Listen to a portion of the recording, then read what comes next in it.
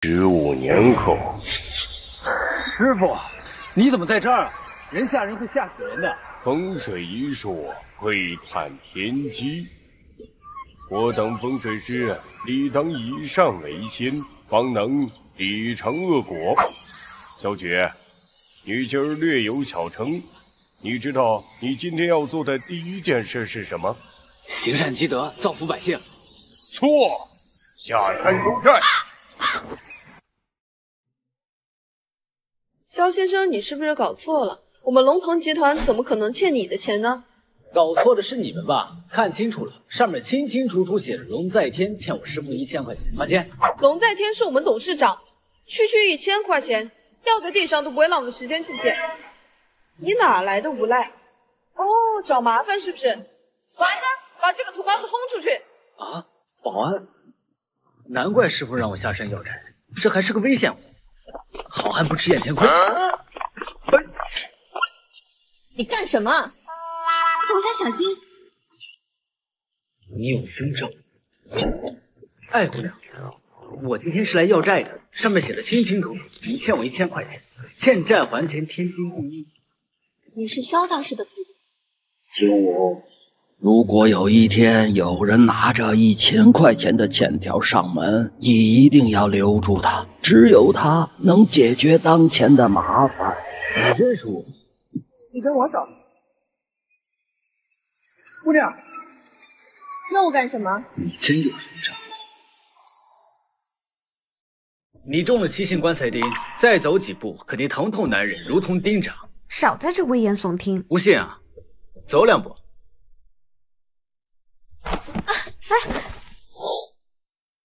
你别说话，你还怪重的，愣着干什么？前面带路啊！啊，是，来这边。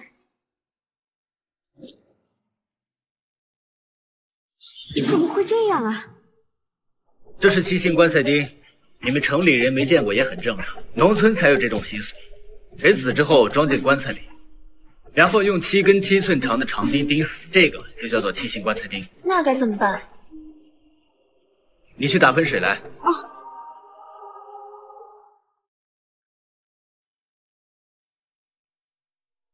7星棺材钉是风水害人术的一种，中术者不出7天就会腿脚受限，轻则受钢钉钻肉之苦，重则双脚残废。水来了。今天幸好有我在，不然神仙都救不了你。爷爷是说过，萧大师曾经为我算过一卦，说我22岁这年会有一场大劫，到时他将亲自为我化解。萧大师，嗨，难怪师傅让我下山要债，原来是让我替他干苦力。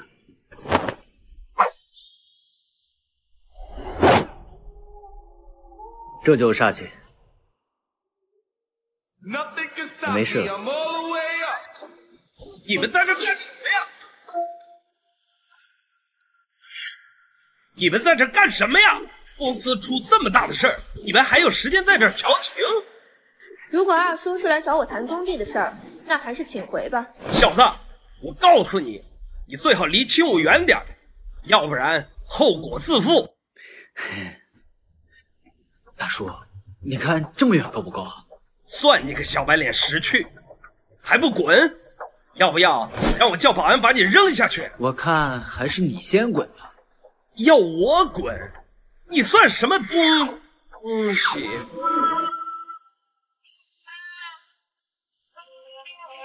嘿，来，我带你看好戏。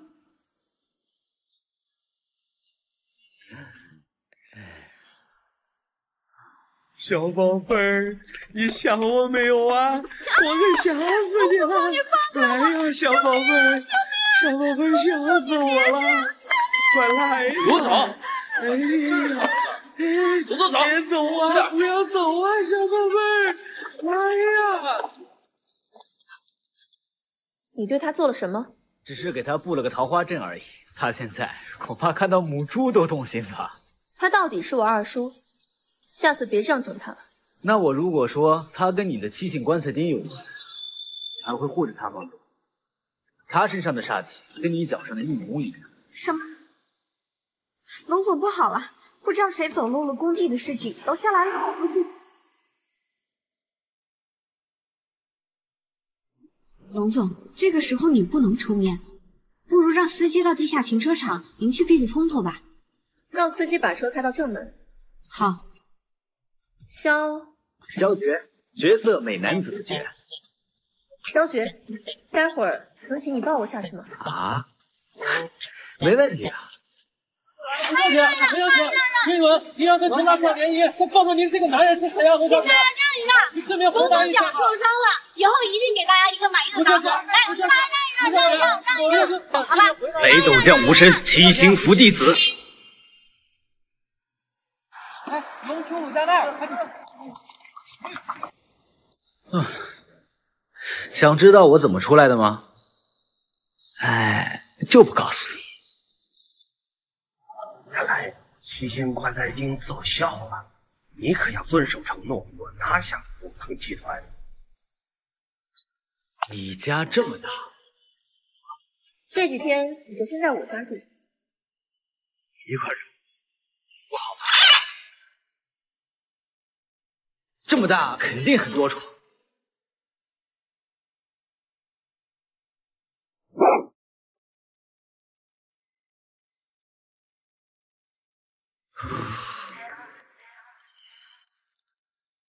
集团的事情就不必向我汇报了。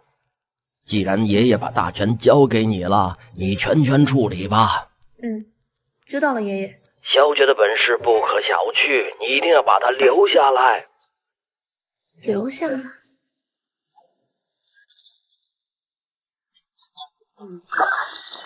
萧绝，你把我最喜欢的瓶子摔碎了。不好意思，一时手滑，我赔你钱行不行？行，鉴定证书、购买凭据都在那了，自己看吧。15万，这破瓶子就要我15万，我浑身上下我就15块，要不要？行，看在萧大师的面子上，没钱有没钱的赔法。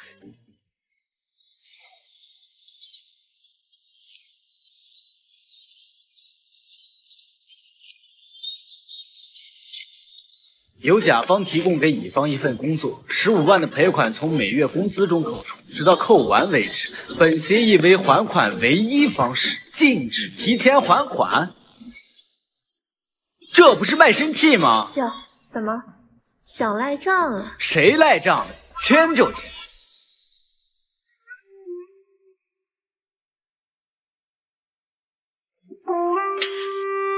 那证书和那瓶子都是你的了。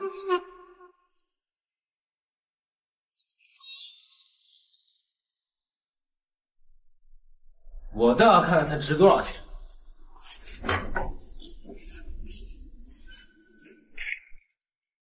萧绝，你还知道回来呀？怎么是你？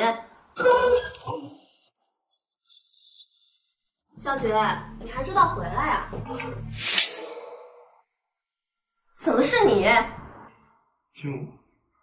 听说你脚受伤了，我很心疼。没有用啊，没什么大碍，就不劳烦了。喝杯水吧，亲我。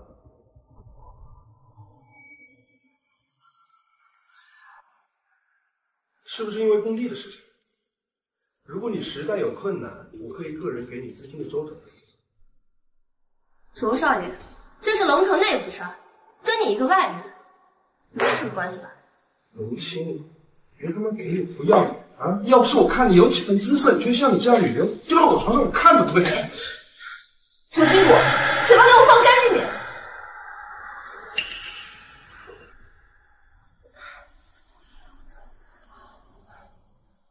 对我做了什么？他们花枝招展就是为了勾引男人吗？姐，是不是感觉很热？是不是感觉很紧张？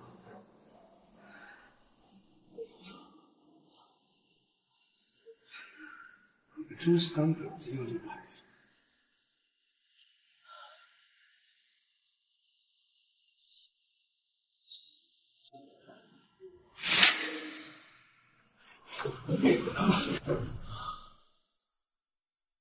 就没事吧？你到底对我做了什么？你们这对狗男女给我等着！迟早有一天，我会让你们知道得罪我是什么下场。听我，你没事吧？刚才那是什么人？他是卓君谷，卓家是江城一霸，实力雄厚。我花30亿拍的那块地皮的竞争对手就是他。就是你说2次失火的那个地皮。走，带我去看看。好，我要手机了，开车。煞气太重，没别的事情。三煞鬼火宫，这是什么？一种大凶大恶的阵法。这个工地被人为聚集了三煞，所以才会导致之前2次失火。那你有没有什么办法破了它？我可以布一个水漫金山阵，站在这里别动。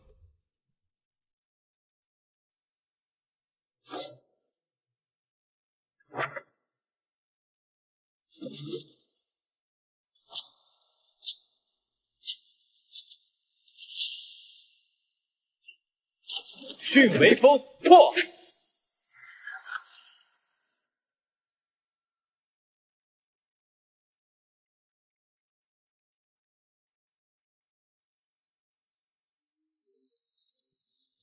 喂，萧雪，你以为破了3煞鬼火宫就没事了吗？恐怕你都不知道自己放出的是什么东西吧。3煞鬼火宫是你布置的？没错，从来没有人敢动我安明节布置的阵，你是第一个，也是最后一个。安明节，安明节，风水世家第3代的翘楚。龙总，那边地上裂了一个大洞。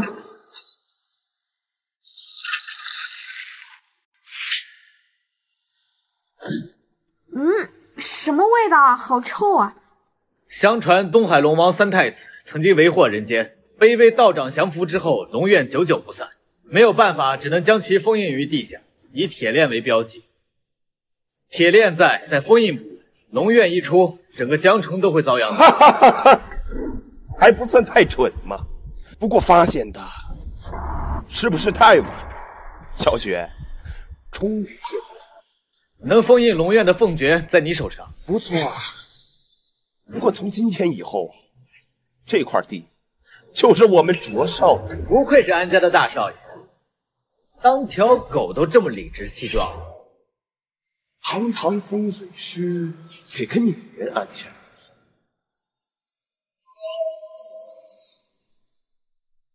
哟，龙总，看来您的脚没事啊，恭喜啊！我把股权合同给你带过来了，签了吧。既然这块地啊有你解决不了的问题，那么不如识时务者为俊杰，让给我们卓少吧。这就是我的答案。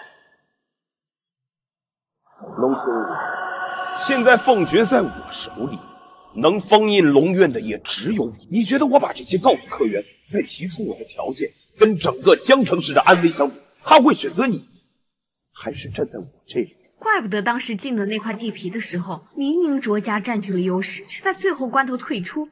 原来是你们联合了安家，摆了这么一手阴谋。谁说封印龙院一定要凤诀的？如果你有其他的办法，我们拭目以待。走。明天清除工地上所有人。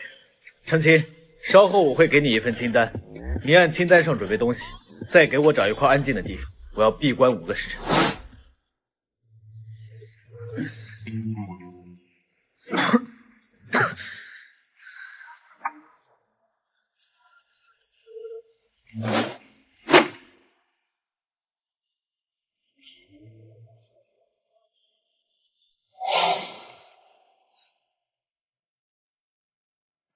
头一张，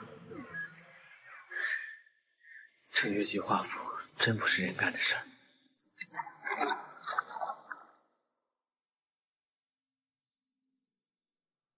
你干什么？来陪你啊！抓紧我！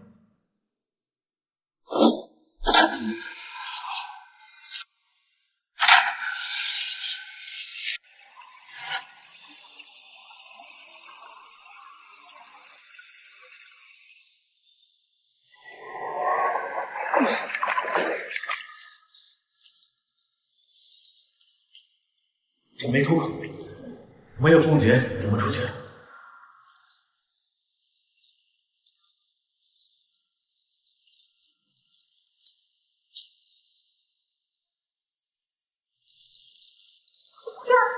这有膳食门。这个呢？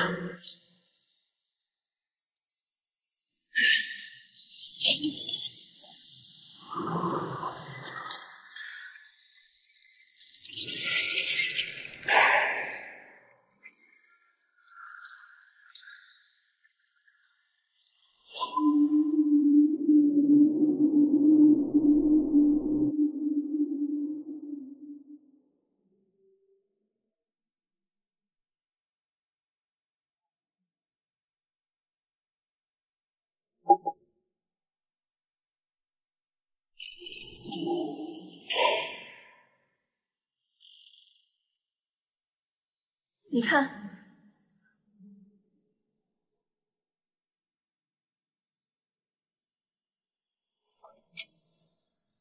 施主银针，这是什么？相传哪一位精通医术的方士所创，总共108根，根根由石蜡炼烤而制，能克百毒。没想到这位方士最终死在了这里。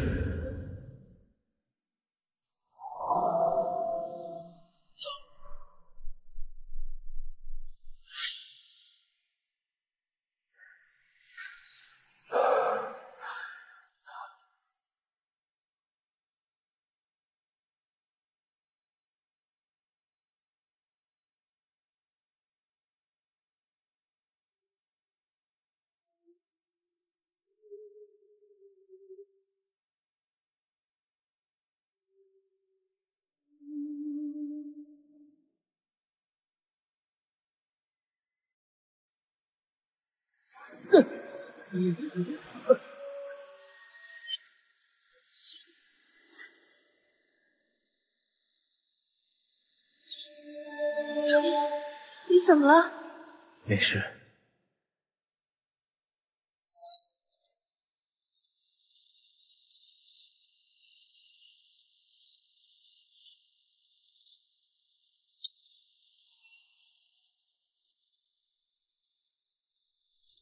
雷市长，您怎么来了？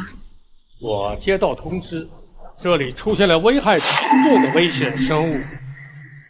雷会长，您放心，我已经想到了应对之法。爷爷，会长请我们来，这锁龙院真有这么厉害？当然了，龙啊，在传说中是私语之神，咱们呢先按兵不动，看看这个安民劫如何解决。就是这儿，和我梦里的柱子一模一样。出来吧，我知道你还没离开这儿。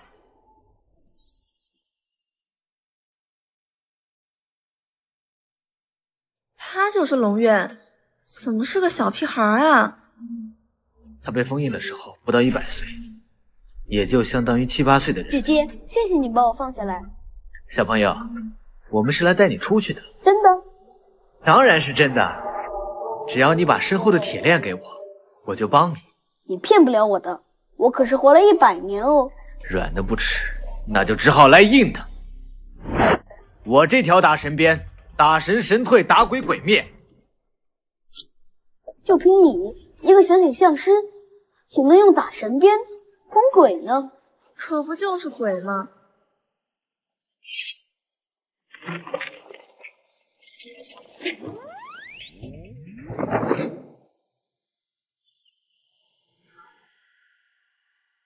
小心点，他唤醒了，还在这儿。且慢，只要你放了他，我可以助你转世成龙。我相信你也感觉到了，这地底下有一条未觉醒的龙脉，我有70%把握助你入主龙脉。就凭你也能让我入主龙脉？凭这张偷天换日红符。既然是红符，人类，我不只信你一次。要是我发现你们再敢骗我，我必将你们碎尸万段。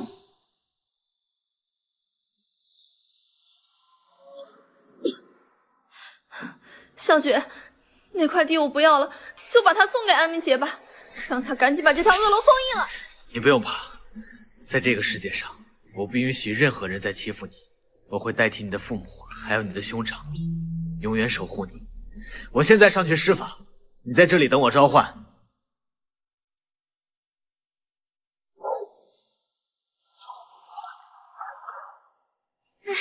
终于上来了，下面情况怎么样啊？一切尽在我的掌握之中。雷会长，听说这里出现了危害江城人民生命安全的东西，特地叫我们安家来看看。不错，龙清武，这里虽然是你的地皮，却深藏危险之物。按照相关规定，我们政府必须暂时接管，对此事进行相关处理。不知你口中的危险之物可是锁龙院？你算什么东西？一个中看不中用的小白脸，也有资格插嘴？安明杰，你最好别太过分。龙总，还请积极配合政府的工作。雷会长，我就可以解决锁龙院。本该沐浴斋戒3日，方可开坛做法，怎奈时不待我，望各位神明见谅。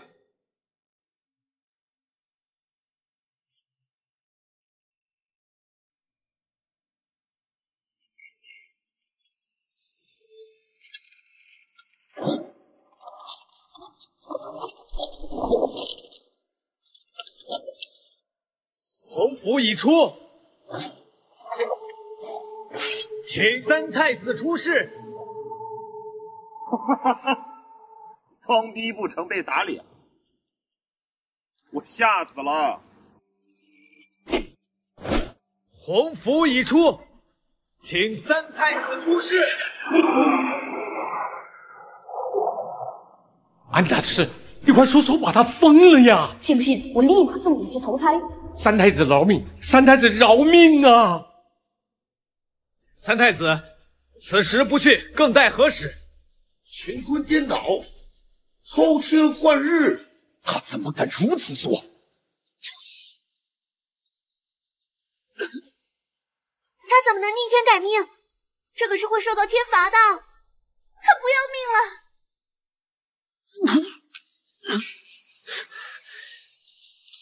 胜局已定。是雷杰，萧绝，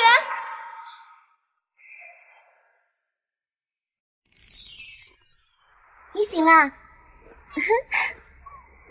我没被雷劈死。那天你逆天改命，来天罚雷，要不是我用我的雷劈木法器救了你，变成他的可就是你了。啊，谢谢你啊。不用谢，我叫677，你陪我一块用雷劈木做成的法器就行了。一定要在春夏交际之际，第一道雷劈中的向南梨花木。放心，我一定赔给你。跟我走吧，我爷爷要见你。哦，爷爷，人我带来了。多谢陆老救命之恩。坐下说话。琪琪，倒茶。好。小姐，你逆天改命，天发雷虽然没有夺你性命，但对日后的修行会大有影响。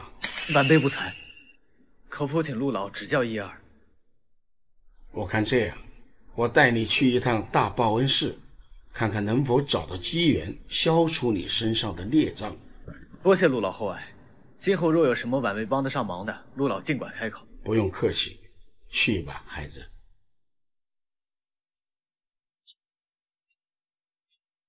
爷爷，我们救了安明街要对付的人，会不会给我们家带来什么麻烦啊？是这样的，孩子，别人我可以不管，他不一样。他可能是我那好友的孙子，你是怀疑萧爷爷根本没死？这个先不要说。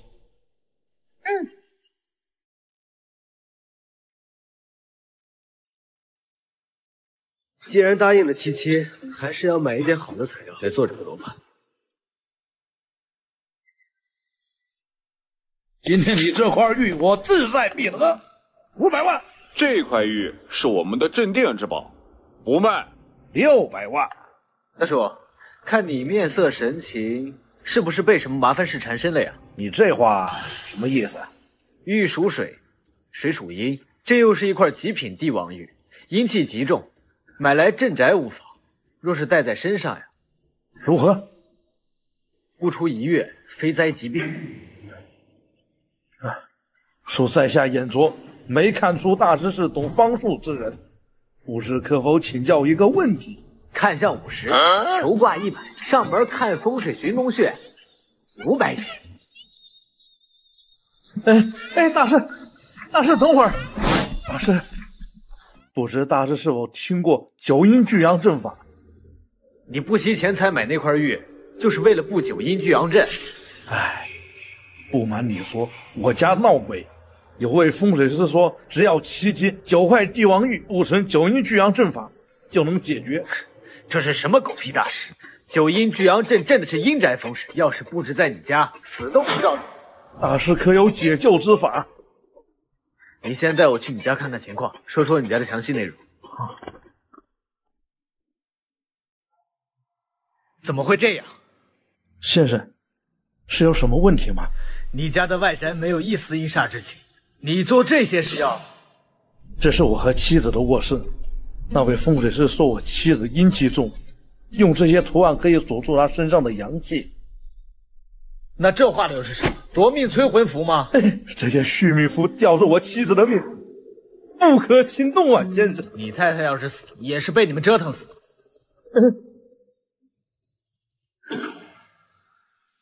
从面相上看，你太太并非短命之人，应该只是命中有此一劫。这一个大活人怎会有如此重的怨气？这是什么？胎记？这是他带的凤诀留下的烙印。凤诀？不知怎么回事，那凤诀突然发烫，在他脖子上留下这块印子，无法去除。那块凤诀呢？被那个风水师取走了。大叔，放心吧，幸好我得了施竹银针，可以去除怨气。先生，拜托了。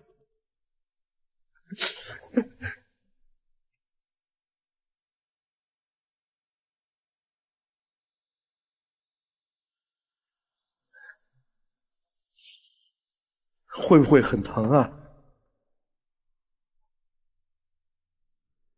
来，请坐。大叔，那块凤诀应该是墓里的东西吧？先生眼光果然厉害。那这位风水师应该就是安明姐，他明知道这一点，才利用大婶的生辰八字催发凤诀的怨气。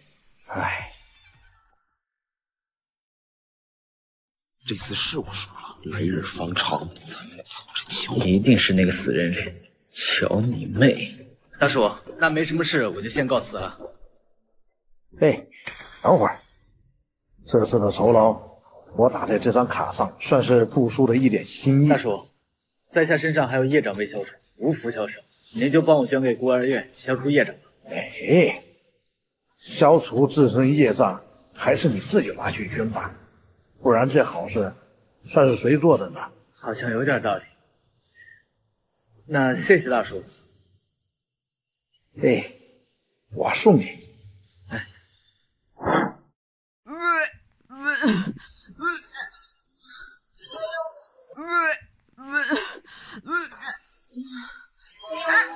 放开我！你这女人怎么喝成这样？走吧走吧，警察待会儿来了。站住！我谁呀？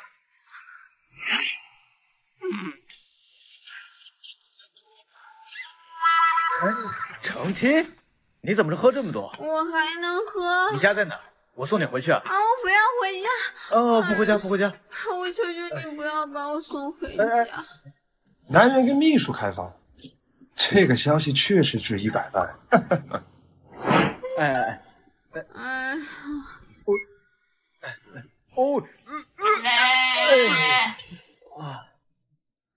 程姐。哎。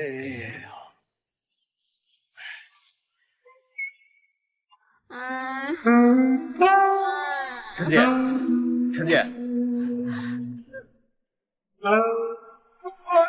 小志豪，你的良心是被狗吃了吗？你的良心是被狗吃了吗？我会不会变心的？你骗我！你骗我！你骗我！孙志豪，孙志豪，孙志豪。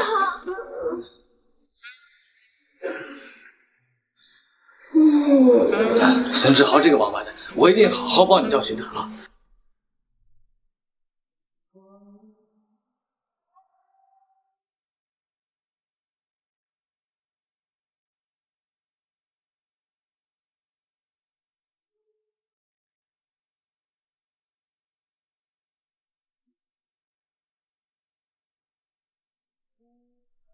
唉，今天是回不去了，就在这里打坐吧。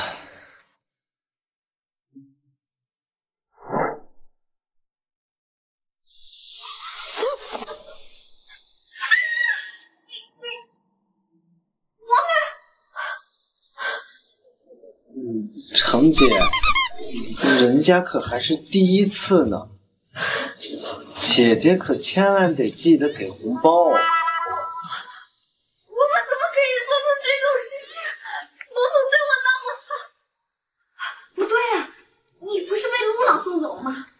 是啊，就是在我回家路上，你喝得烂醉如泥，还扒我衣服呢。我是喝醉了，你不是清醒的吗？你怎么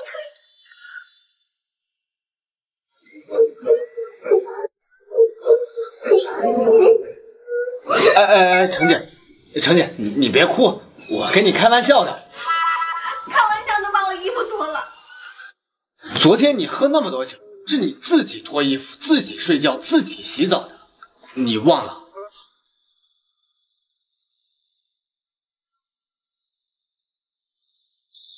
那我先走了啊。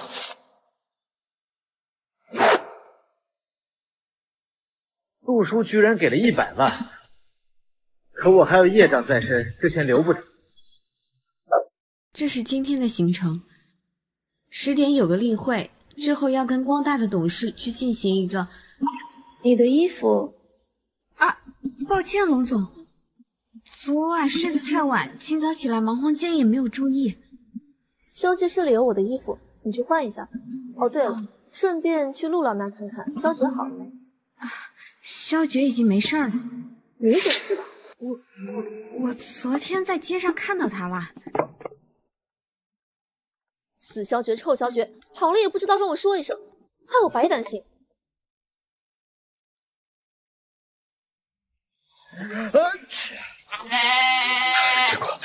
结果，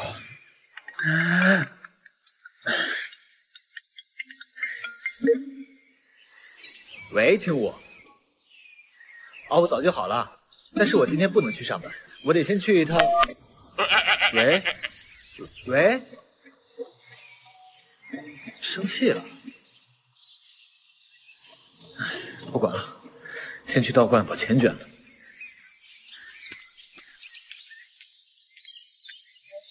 肖爵，你怎么在这儿啊？我是……那你一定是来帮我找雷劈木的吧？算是吧。后山有很多树，快走！快点儿！慢点儿！七，你慢点儿。七，我记得这儿以前挺破的，怎么现在变这么好了？10年前吧。怎么你对这里很熟悉？那是，我出生就在道观里，能不熟悉吗？你出生在道观？啊？走了。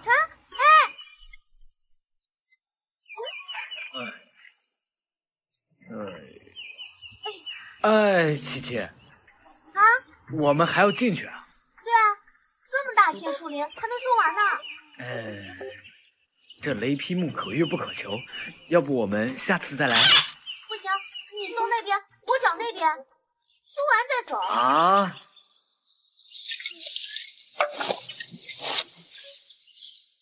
哎，星星，星星小朋友，小菊，这孩子应该是煞气，这煞气来源恐怕是这座坟墓。看这周围植物的走向和状态，里面应该是一位女性，而且是衣冠冢。这你怎么知道的？无湿则无阴，无阴则无水，无水则草木枯。小涛啊，小涛怎么了？老爷来了，他怎么了？这孩子是煞气入体，这座坟有问题，煞气太浓了。小朋友因为吸入太多煞气，阳气不足才导致昏迷。这个坟是小涛母亲的，她经常过来玩。这嫁出去的女人应该由夫家见坟，娘家待见不合礼数吧？没有夫家，莲恩怀孕之后，那个男人就消失了。她执意生下了小涛。小涛不怕，老爷带你回家。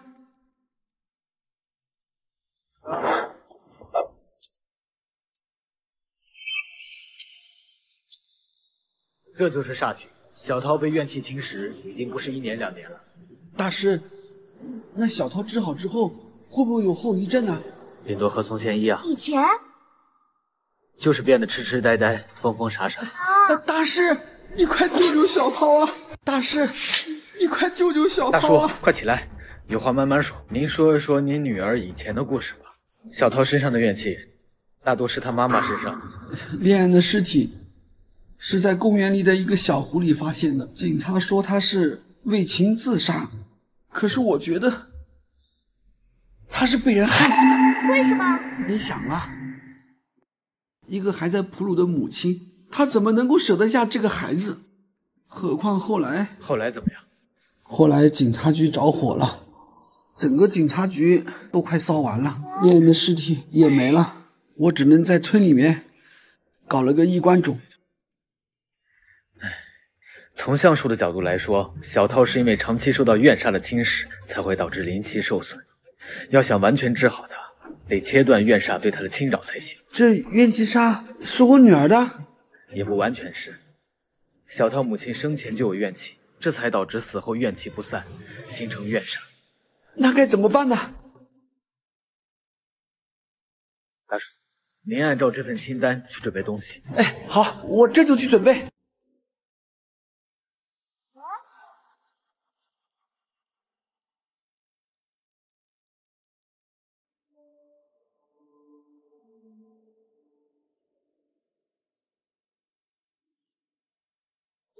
渣男，念恩姐姐也太可怜了吧！什么东西？我看看。日记。姓雷。这里面提到念恩姐姐，男朋友家有权有势的。江城人，姓雷，当官的。难道是会长雷鸣？琪琪，这只是我们的猜测。面对小涛老爷，什么都不要说。大师，我东西准备好了。好，天黑之后我们就去华上。好，拜托了。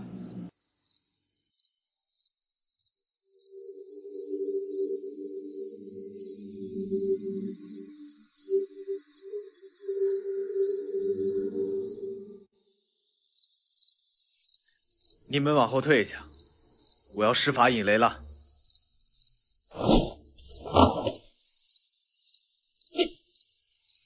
雷破！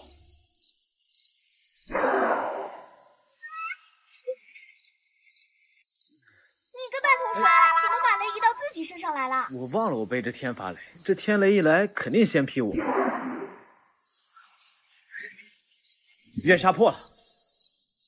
谢谢大师，谢谢姑娘，我先回去看涛涛啦。现在这里修建这么好，恐怕不需要我的捐赠。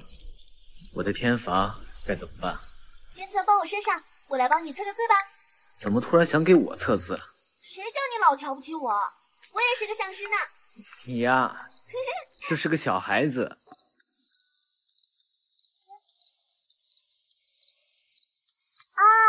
重赏谨记萧郎族，色字头上一把刀啊！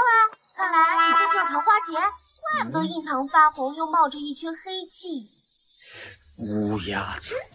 程谦，你给我滚出来！程谦！先生，请问一下，您跟程清小姐是什么关系吗？我和程清什么关系？犯得着跟你们解释吗？让开！躲开！程谦，你给我滚出来！你有本事睡男人，没本事承认是吧？我告诉你，程谦，你再不出来，我就把你干的那些好事全告诉他。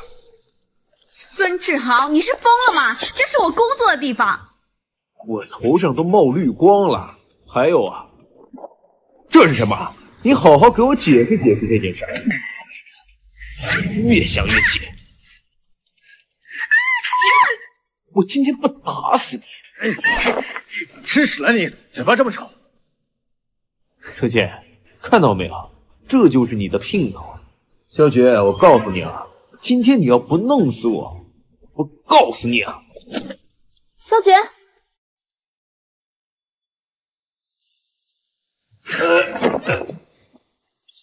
滚！你给我等着！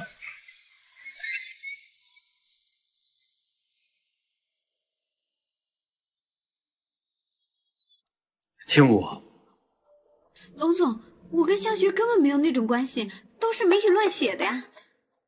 你的私事跟我没有什么关系，什么时候处理好自己的事儿，再回来。哎，龙总，程姐，你先回去休息几天吧，我来解释。哎，小武，那天晚上我回家的时候看见程金，他喝多了。你也出去。哎，我解释完我就出去。出去！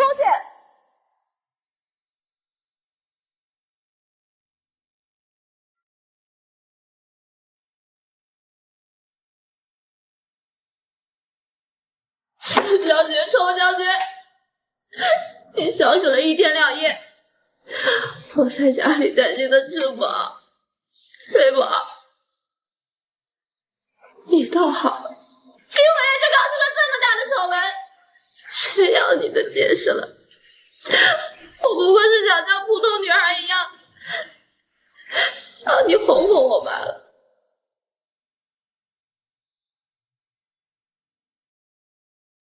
唉，还真让七七说中了。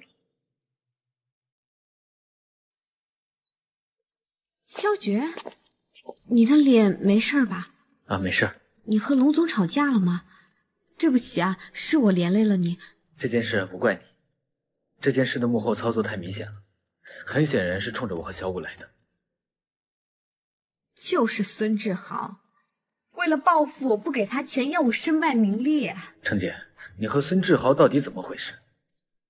我跟孙志豪提出离婚，可他在外面欠了一屁股赌债，非说离婚债务要我分担1半。人还可以这么不要脸，太没下限了吧？一定是他跟踪我，看到你把我送到酒店，才把消息透露给媒体的。有蹊跷啊！孙志豪这么缺钱，他为什么要把消息卖给媒体呢？他可以直接去找龙清武啊！而且龙腾集团的股票一开盘就跌，我们必须得赶在他们再次行动之前找到幕后凶手。先找孙志豪。公关部呢？都这个时候了，还在干嘛？一群废物！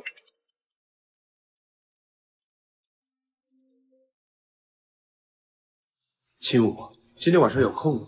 好久没有一起吃饭了。有啊，一会儿我把地址发给你，晚上见。都听到了吧？晚上我要和卓君谷一起吃饭，把这个消息放给媒体。具体怎么做？就不用我教了吧，出去！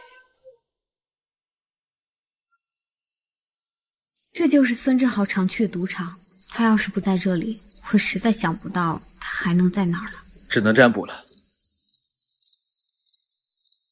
程姐，1到20说一个数字。7。15到20再说一个。16。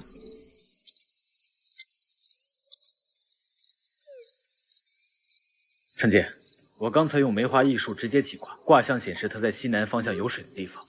西南方有水，是江城港码头。程姐，我一个人去就行了，你回去吧。路上小心。哎。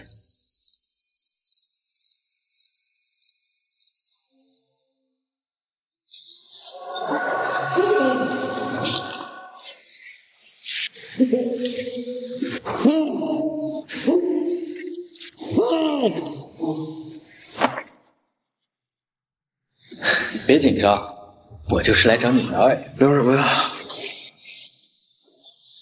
聊一聊你把消息卖给了谁？是谁指使你去龙腾集团闹事？还有，他们是什么人？我什么都不知道。不知道。孙正浩，我给你2个选择：一，把你勾结卓君谷陷害我和成亲的事讲清楚；二，我把你绑在沙发上丢进海里喂鱼。天爷，饶命啊！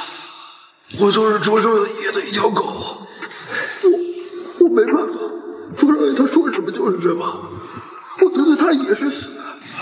得罪卓君谷，你死不死我不知道，但是今天你要是不说，我让你生无悔。啊！我说，我都说，什么都说。说，都是卓君谷让我陷害你和成亲的关系，真的不关我的事儿，你放我一马，求你别杀我。让我一条狗命也掉。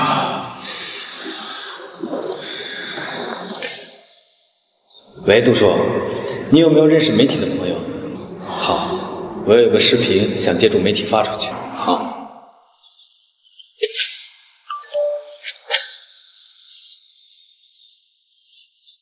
报道我看了，简直是捕风捉影。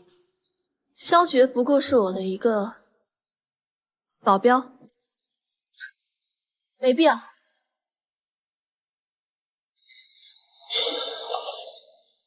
只是个保镖。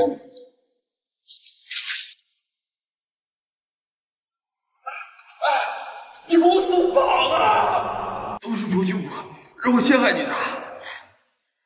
连这么浅显的局都没看出来，还冤枉了萧绝和程青。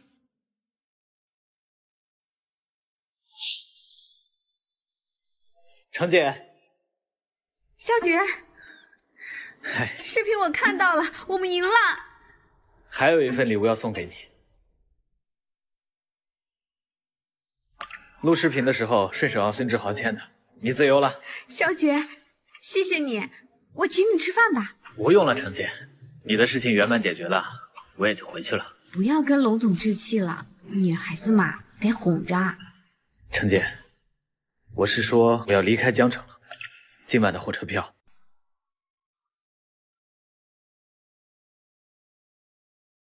不行，我得赶紧给龙总打个电话。七夕之前说你有桃花之劫，今天看你面相倒是已经破了。破是破了，怎么？看你面带淤结，有不顺心？不提也罢。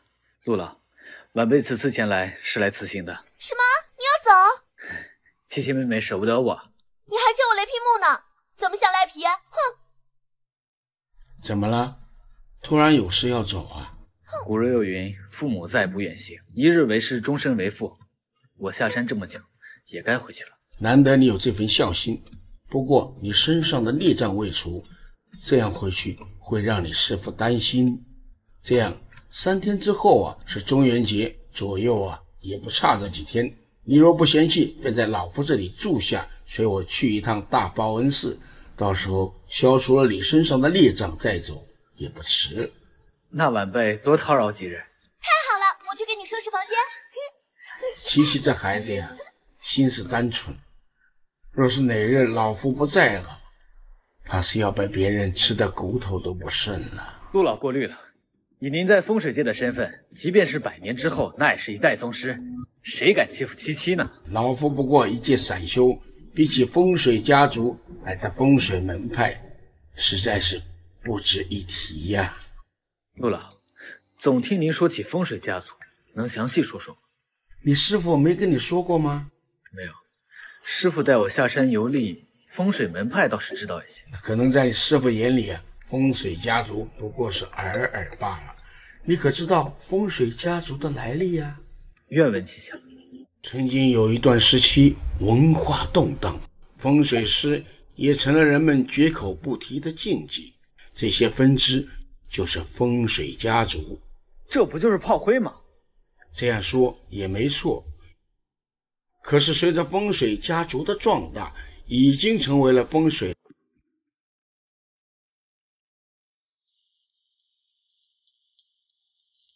小九哥哥，七七，你没事真是太好了，我们出去玩吧。什么事？你不是不开心吗？所以我想了点开心的事情，走，把这拿着。哇，这么重，什么东西？这里面是开心也是烦恼，反正这个东西用完了，你的烦恼肯定没了。走吧。我操，这么多钱！对啊，这就是你给我的那100万，我们今天来送钱。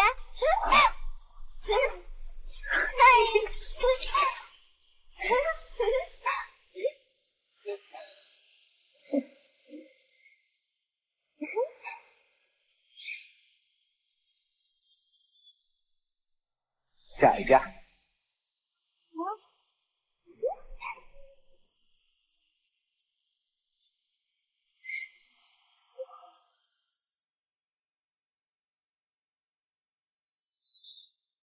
这么晚让我来，就是带你来酒吧。对啊，原来酒吧就长这样啊！七七妹妹，你谁啊？阿明姐徒弟。哟啊，这不是当小白脸上头条的萧大师？失敬失敬，你打扰到我们，滚！你敢不敢跟我来一场真男人之间的较量？带这么多人打架，你要不要？我们不打架。我们比相术，比相术，那我们还是打架。我怕你输得太惨。哎，萧绝哥哥，我们不能因为别人比我们弱就拒绝别人挑战。好，就听琪琪妹妹。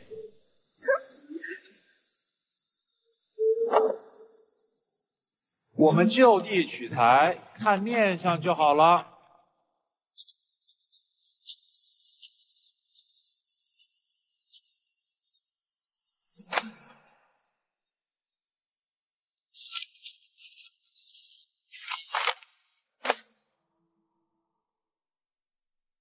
帮少从你的极恶功看出啊，先生，你肾虚啊，行房事之时，心有余而力不足啊。你肾虚，全家都肾虚。看他的表现，我就知道我算对了。你知道我阿弟帮的实力了吗？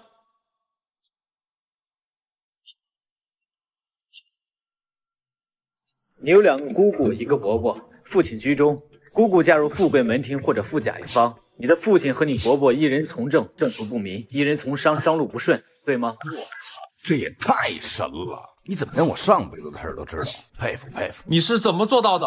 你用了什么手段？所以我就不愿意跟你这种人打架。别光长个子，长点脑子。走。就这点度量？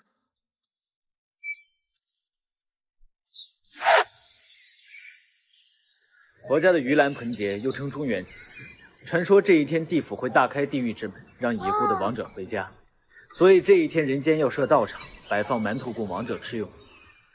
人们在这一天会祭祖上坟，点亮河灯，为已故的先人照亮回家的路途。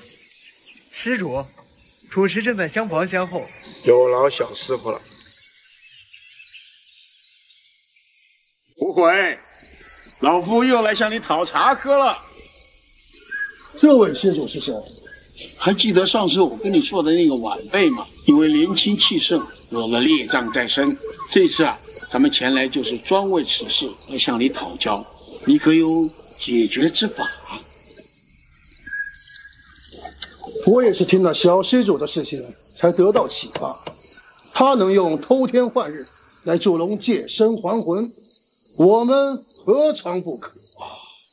大师的意思是，我们只需用移花接木的办法蒙蔽天法雷，让假的消绝，阴的持节，一切便都迎刃而解。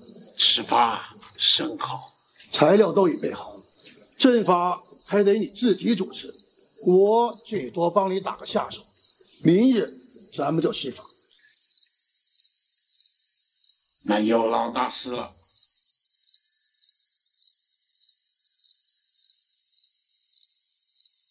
无悔大师，这就是五芒星阵。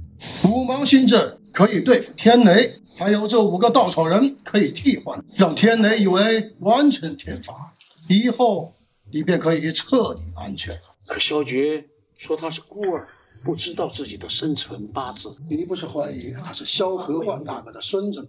我们就用那孩子的生辰八字。那你这也太过儿戏了，这可是生死攸关的大事。哎，放心，我还有其他的准备。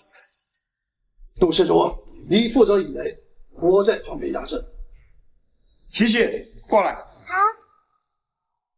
五雷，机会光临，幸运变化，电闪雷鸣。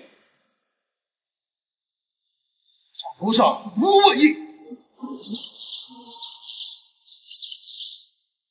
小绝果然是萧大哥的孙子。我操！这天雷要是劈在我身上，这连火化的钱都省了。无悔大师，陆老，这份恩情晚辈没齿难忘。快看天上！啊！我说天上还有一道雷，比前5道更加威力迅猛。这可如何是好？替身稻草人只准备了5个。啊！不，完了，我要凉了。爷爷，为什么会有9道天法雷？爷爷不知，爷爷只知道陆翁和无悔2个人是扛不住这9道天法雷的。只可惜了萧绝啊，天妒英才啊！英才，原来在爷爷眼里，他才是英才。这屏障，天眼啊，就是风水师的第3只眼睛，可探过去，可窥未来，可观肉眼所不见之物啊。和我现在看人都有重影，这跟白内障一样。那是因为你还没能熟练掌握此门神通，以后勤加练习，便可做到收放自如了。对，我之前看到被雷击的时候，戒指好像抵挡雷光，是错觉吧？你可听说过天光须？没有。说来就话长了，在西南腹地有一处叫做幽都的地方，那里的集市啊，夜半开市，天亮收市，所以就称作天光墟，又叫做鬼市。相传历代天光墟的墟主都有一个信物，可以吸收天地间所有的阴气，都能降妖伏魔。你的这枚戒指恐便是该物。对了，小姐，这是你的手机，之前一直存放在老夫这里，现在物归原主了。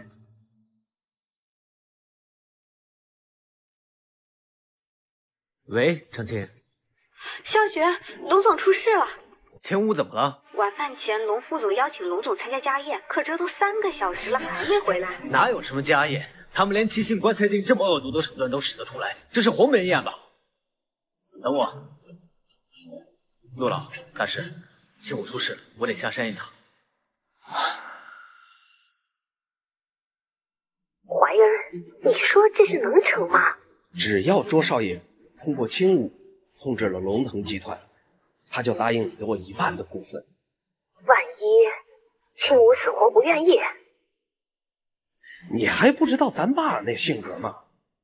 他是最信那些算命先生的，之前就给他算过一卦，他要是在未婚之前破了身，一定要在3个月之内嫁给那个男人，否则整个龙家会有大麻烦。小绝，你把玉被人劈死，你还对他念念不忘？不要离开我好不好？云山子，哎，等会药效发作，真是的。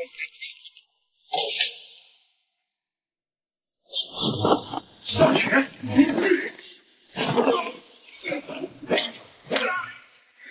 你知道风水师的恐怖吗？敢招惹老子！你今天吵死我！会弄死你的，我只会让你生不如死。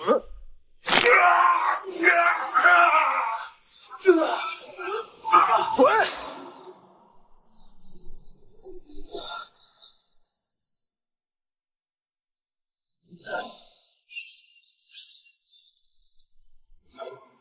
青武，青武，小觉，你没事吧？你回来了，你回来了。好了，没事了。都怪我以后再也不赶你走了。我还以为再也见不到你了。我保证，我再也不会离开你。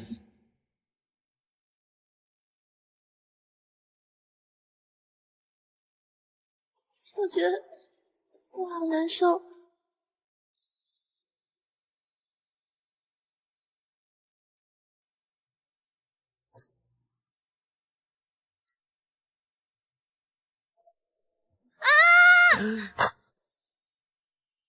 小觉，你对我做了什么？哎，别乱动啊，小心走光啊！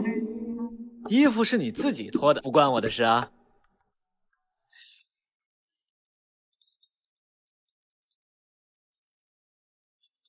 我接个电话，不逗你了。等我回来。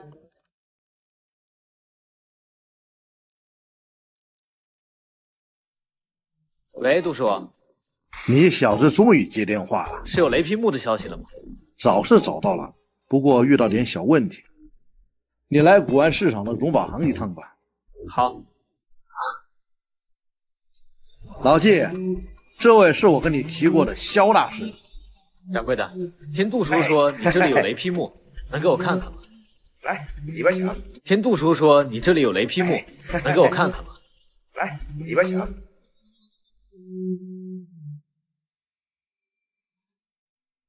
这也算得上一件法器活。掌柜的能否割爱卖给我？呀，萧大师若是喜欢呀，只能在几天后的拍卖会上。老季，最近呢，我新得了一个宝贝啊，哎，帮我长长眼。哟，龙总，您也逛古玩城啊？随便逛逛。啊，龙总，咱们龙腾集团的水立方项目有了这块玉为作证，一定啊一切顺利了。你认识？我公司的人。老季，帮我看看这块玉怎么样了？这纹路，这质地，它该不会是什么嘛？你倒是说呀！这玉尾，有生之年能看到这玉尾也是三生有幸啊！玉尾是什么？就是传说中的和氏璧呀！那不就是玉玺吗？哎呦的下脚料！就算是下脚料，也是千古难见了。哎，老七啊，你走什么狗屎运，淘到这玩意儿？掌柜的，这块玉能给我看看？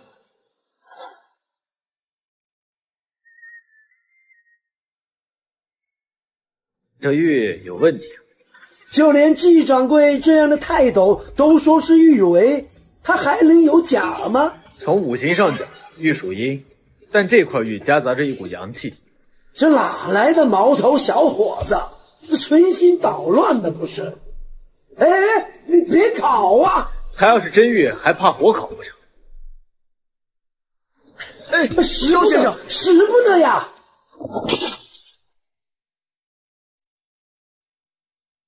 果然不出我所料，冒黑烟的不是这块玉，而是玉里的木雕。你这个疯子！就算不是玉为，也是我花大价钱买来的，你居然给他砸了！齐博士放心，你的东西我们家青武会照价赔偿。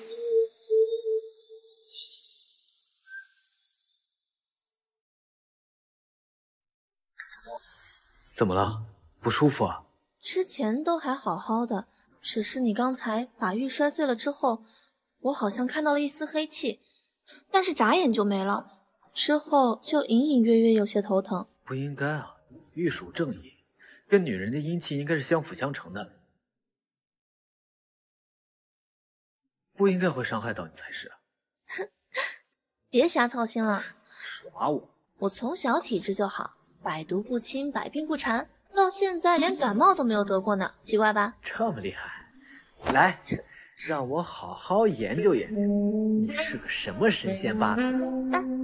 你师傅萧大师他老人家给我算过一命，只说我八字不好，其他的也没有多说，只是还交代了一些其他的事情。什么事情？就是上次二伯说的那个。那就只好等结婚以后再好好研究你了。谁要和你结婚了？讨厌。姑娘，我看你眉清目秀，一脸浩然正气，可否100年之后葬入我家祖坟，做闭目镇邪之用啊？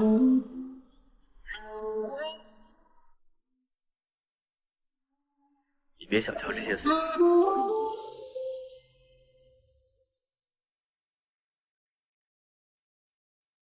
不行不行，这个胸太低，去参加拍卖会没必要穿成这样。这个太漂亮，不行。这个也太扎眼了吧，再换一个。再换一件，再换一件。这也不行，那也不行，你到底要我穿什么？这样总行了吧？还是职业装好，正式。就不告诉你，杜叔，我还以为你们不来了，怎么会？好久不见，那我先过去了。好，杜叔，这次拍卖会我有个小玩意儿也想鉴定一下。哦，什么宝贝呀？不值什么钱，就想证明一下它的价值。没问题，我们说好喽。我要是看上了，一定要给我优先购买权。我这小玩意儿不卖。哟，这玉的成色，像是朱掌柜那天拿来的玉似的。杜叔好。啊，不会是你用碎玉块雕出来的吧？这让您看出来了，废物再利用吧。我这刀工还可以吧？不是可以，是非常可以。没看到刚才那个美女的表情吗？恨不得现在就带走。真没想到你小子还有这手绝活。哎，真不卖呀？真不卖。哎，行吧，入座。看来还算拿得出手。哇，好漂亮啊！啊，想要？我先看到的，归我。说吧，多少钱？我买了。这位小姐，这不是钱的事。夏先生，我们走。不听听价格就拒绝，这才是商人本色。这谁啊？卓君庭，卓君谷的弟弟，现在银瑞集团暂时由他接管。小弟弟，我认识你。以前不认识不要紧，拍卖会之后认识不是？说吧，多少钱愿意卖？我喜欢的女人看上的东西，我自然是要满足的。那就得看看你的喜欢值多少钱。多少钱我都买。这朵玫瑰是我亲手雕刻送给我最爱的女人的，你花多少钱都买不到。把手给我。好。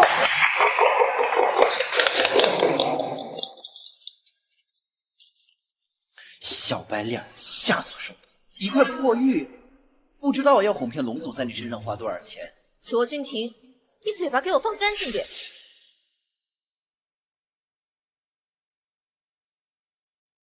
作家没一个好东西。第一件产品来自郭先生的兰亭集序，起拍价10万。行云流水，苍劲有力，是个好东西。喜欢的话，我买来送你啊。啊？20万。22万。哎，不用加钱，让给他。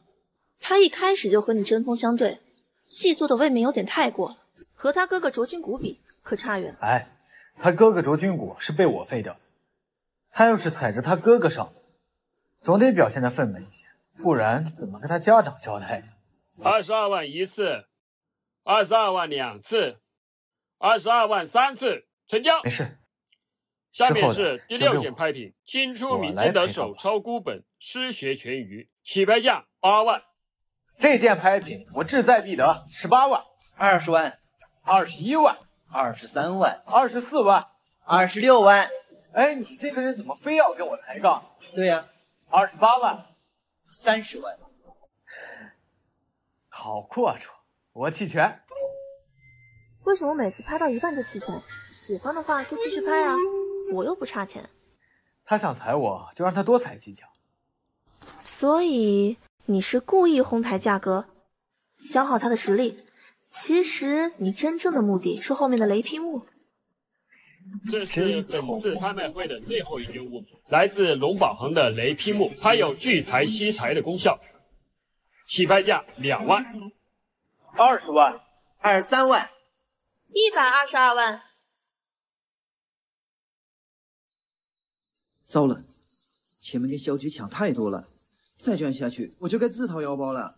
123万一次，122万2次，122万500万。哎，算了，那不行，我可不想让你欠别人的，除了我。放心吧，他带走的雷劈木我可以要回来，不花1分钱。那好吧，我弃权。可惜啊，某人志在必得的东西也落空了。看来你在龙总这里连500万都不值啊！卓家是没人了吗？让你这么没用的东西上来日方长，我们走。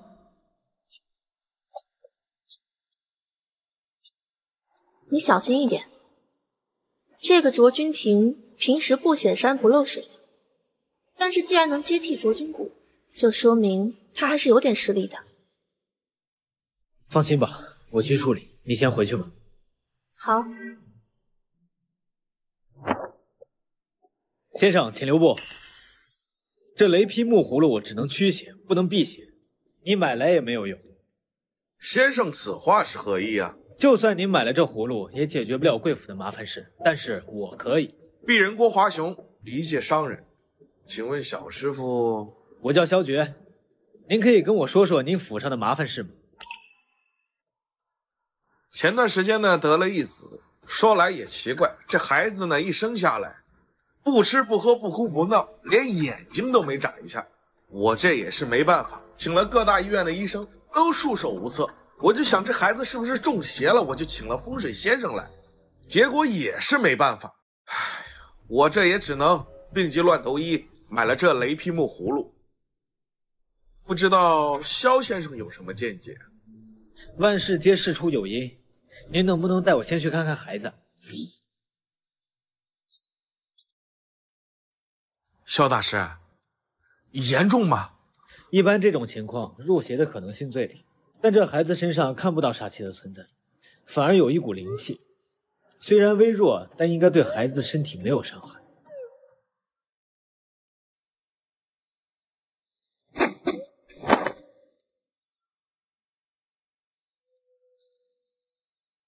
有话好好说，不要误伤了无辜的孩子。萧大师，你跟谁说话呢？你们家里最近有没有人梦到什么陌生人？有，我要知道梦的详细内容。大概1年多前，我和丈夫在沙发上亲热，突然看到灶台上坐着一个女人，再一眨眼又突然不见了。从那之后，就经常梦见那个女人。这简直就是荒唐！萧大师，这怎么回事啊？你们冲撞了厨房里的灶君，人家这只是小惩大戒。你们家不经常开火，灶君得不到炊烟的供奉也就算了，居然还敢在厨房里行房事。灶君虽然惩罚了你们的孩子，但同时也用一股灵气护住了他的性命，不然这孩子早就没命。萧大师，我们俩也是无心之举，这怎么才能求得灶君的原谅啊？我想办法请灶君出示，到时候你们好好表达悔过之意，能不能得到灶君的原谅，就看你们自己的造化。哎呦，那太感谢您了，萧大师，您真是我们家的大恩人。香气沉沉映乾坤，燃起清香透天门，凡夫俗子请灶神。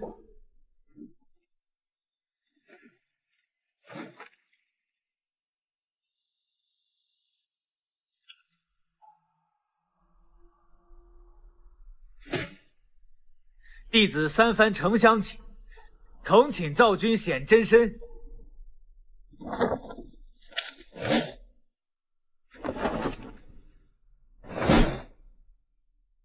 实属情急，贸然相请，恳请灶君见谅。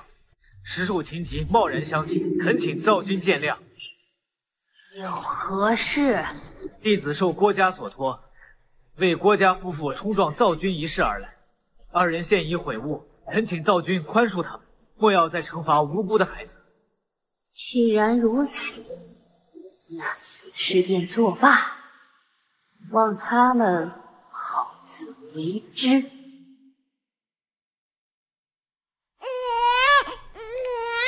哎呀，今后切莫再做冲撞神明之举。萧先生，大恩不言谢，这雷劈木您就收下吧，还有这小小心意，您一并收下吧。郭先生，雷劈木我就收下了，这钱郭先生还是收回去吧。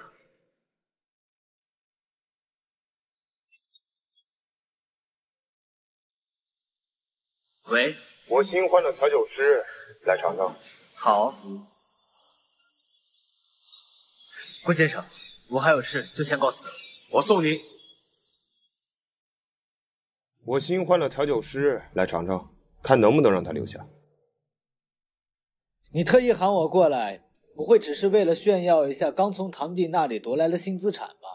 那是因为他太蠢，给了你打脸安家的机会。不过我还得谢谢你，让我捡个便宜。就拿一杯酒当谢礼，会不会太小气了？哼。那我们打个赌，如果你赢了，这儿酒吧归你。好啊，怎么赌？后天就是风水师交流大会，在风水树。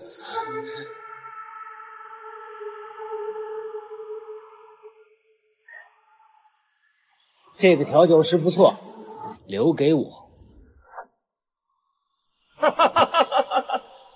好，我就是喜欢把比我还狂妄的人踩在脚下。七七，这是我女朋友，也是龙腾集团的董事长。庆武，这是七七，一个小妹妹。你好。哼，走吧。尝尝我们家今年的新茶。七七，这是你的礼物，你的新罗盘。我的新罗盘，我马上去测测精密度。这丫头啊，毕竟是小孩子心思。听说安明杰给你下战书了。哎，陆老，这您都知道了。对，就在今年的风水相师大会上。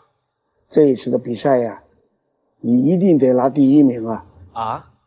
是这样的，如果你拿了第一名啊，不仅仅是你战胜了安明杰，也是我们整个胆修风水师战胜了风水家族，这个意义重大呀！好，陆老放心，我萧绝一定不负众望。到时候呀，琪琪也会帮你的。琪琪也参加？什么意思？瞧得起我？没有。本次大会一共有5项常规比赛和1场加时比赛。常规赛分别是3、1命5项，加时赛保密。下面有请我们的乔副会长宣布第1项比赛的内容。第1项比符传，每个人有1小时的画符时间，根据符传的等级和威力分为1、3、5、3档。各位，比赛开始。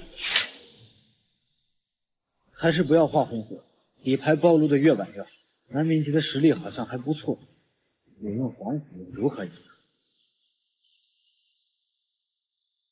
有了。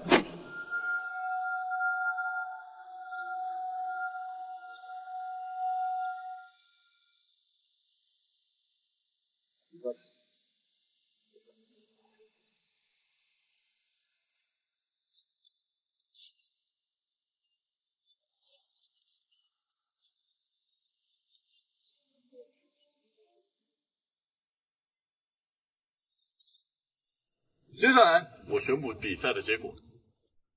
下面我宣布比赛的成绩，一共有3位风水师获得5分，分别是萧绝、唐毅、安明杰，排名不分先后，恭喜3位。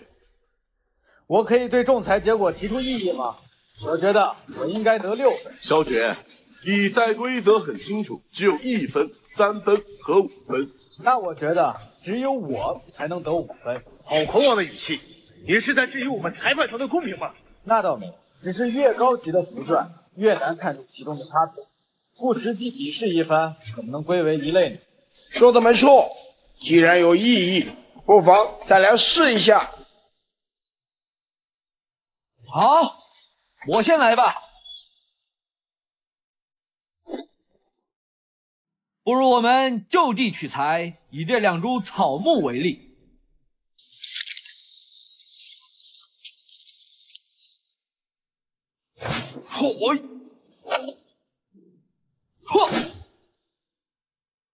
我这张符名为枯木逢春，可以起死回生，再造生机。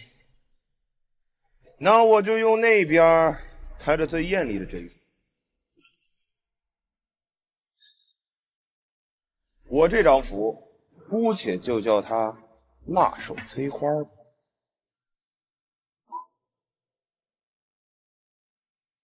小雪，自己搬起石头砸自己脚，不好受吧？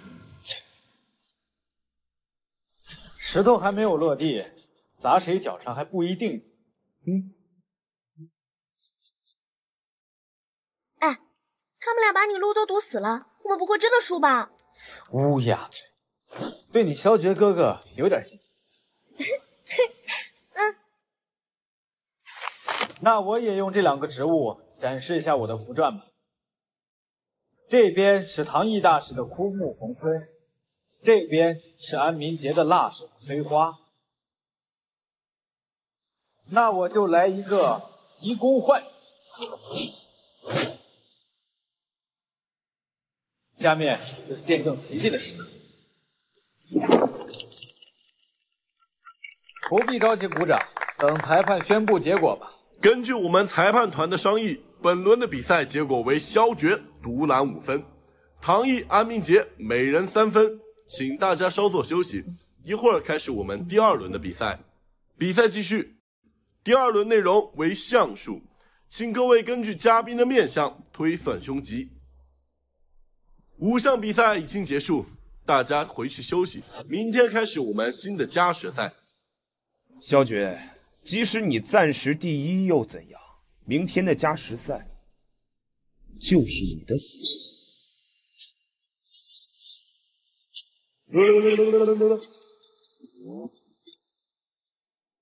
萧绝，昨日的比赛，你处处压着安明杰，让安家颜面扫地。以我对安家的了解，他们绝对不会让你轻易夺冠。明日的比赛要多加小心。陆老，您是担心安家会在明天的加时赛上使诈？是这样，明日的比赛，所有的选手都将要进入奇门遁甲阵中。遁甲阵阵外之人是看不到里面的情况，你们只有按时出来才算过关。那个时候，安家要害你，就是非常。陆老放心，我会多加小心。我这里给你准备了3道符，安家手段卑劣，以防万一。多谢陆老。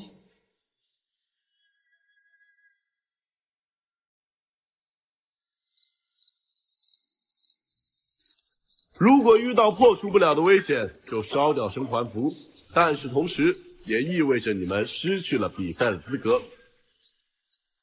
陆老，请。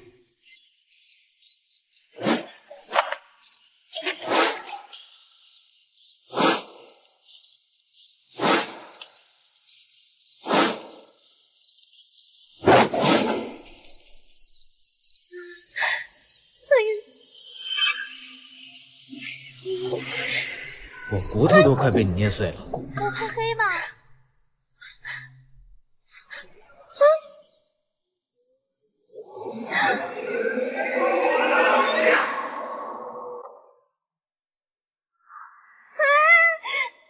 七七，快过来！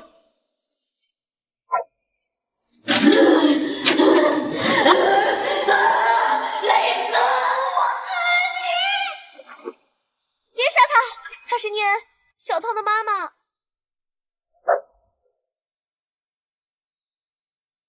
你是聂安吗？认识。我一直在调查你的死因，可是时间太久，实在调查不出来什么。是我自己爱错了人，害了自己和小桃，还有我爸。人死如灯灭，你到底有什么未了的心愿，可以说出来，我尽力帮你实现，然后你就可以投胎了。你以为我不想投胎吗？我是没有办法，是他们把我变成了厉鬼，是他们逼我的。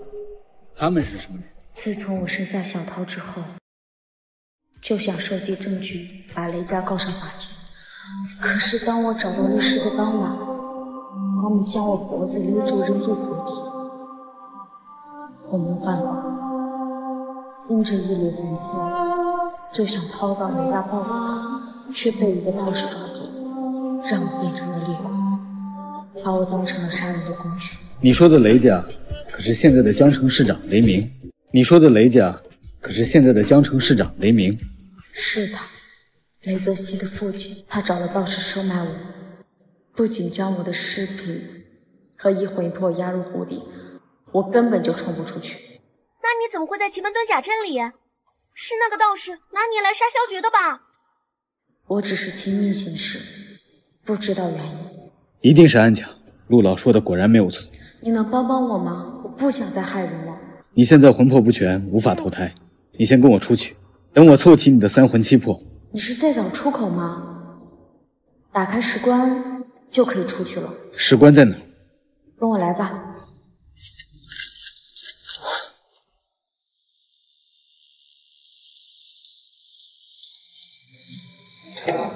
就是这个石棺。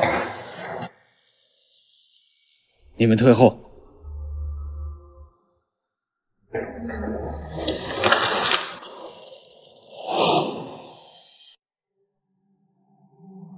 还好现在这里是晚上，你害怕阳光怎么办？我能躲进你戒指里吗？我能很明显的感受到你这个戒指里有很充足的阴气，是圈养鬼魂的不二法宝。可以。那太好了。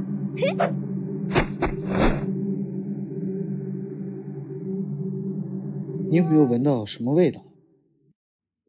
哎，好像是在做饭。你们不是我们村里的人吧？啊，大哥，我们是路过你们村子，就是想讨口水喝。等下遇到村里面的人，就说是我家亲戚，不然的话会被赶出去的。你们跟我来吧。好，谢谢大哥。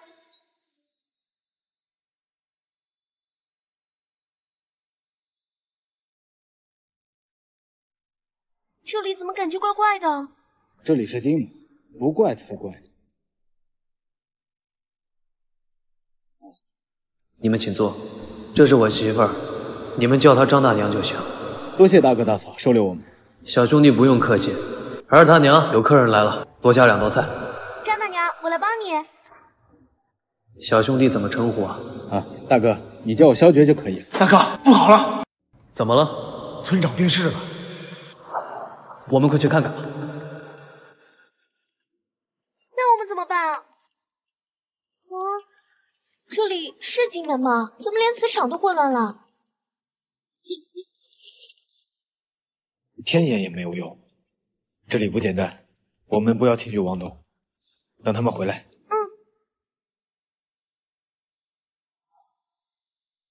大哥，到底出什么事了？不知道有没有需要我帮忙的？村长去世了，全村的人都要守灵，你们也去上炷香吧。应该的，请节哀。媳妇儿，你带他们去。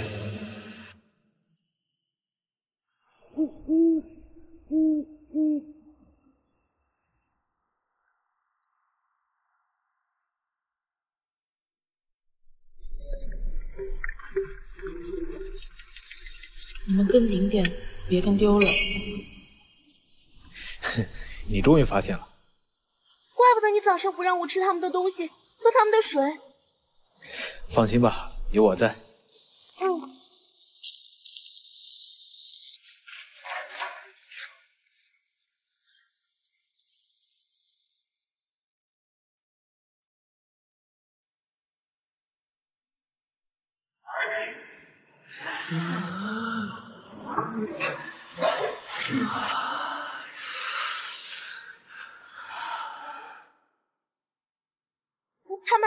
他们在干嘛？他们是一群恶鬼，在吸食香火。哎呀，那我们又不是道士，不会捉鬼，这下该怎么办啊？等香燃完，你就再续上一根，只有这3根呢，一根一根点。我去想办法。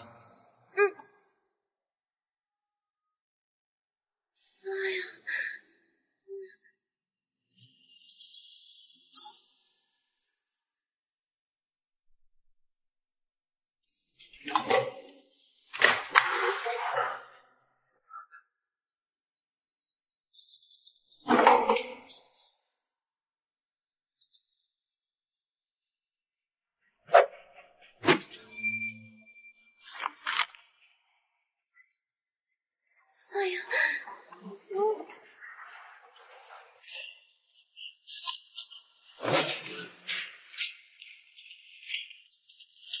坚持不了多久，我们先走。消失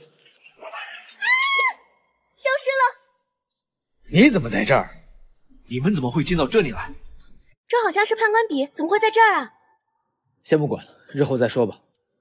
唐大师，你是如何来到这儿的？你们怎么会进到这里来？我们从杜门出来，就直接来到了金门。这里不是金门，是一个被封印的鬼村。我怀疑有人故意将我们引到这里来。那一定是安家，他怕我们赢了，然后再搞鬼。你是怎么知道的？我比你们早到一天，遇到了村里唯一的活人，就是村长。他知道自己大限将至，将村子里的秘密告诉我。什么秘密？村长多年前外出游历，回来后发现村子里的人全都因为瘟疫而去世，他们变成了孤魂野鬼，残害入村之人。村长无奈找来了道士，封印了村子，村长也留了下来。本来村长让我藏在棺材里，等下葬之后再偷偷出来，没想到全被你们给打搅了。那我们现在该怎么办啊？我们得赶紧离开这儿，刚刚只是暂时压制住了他们。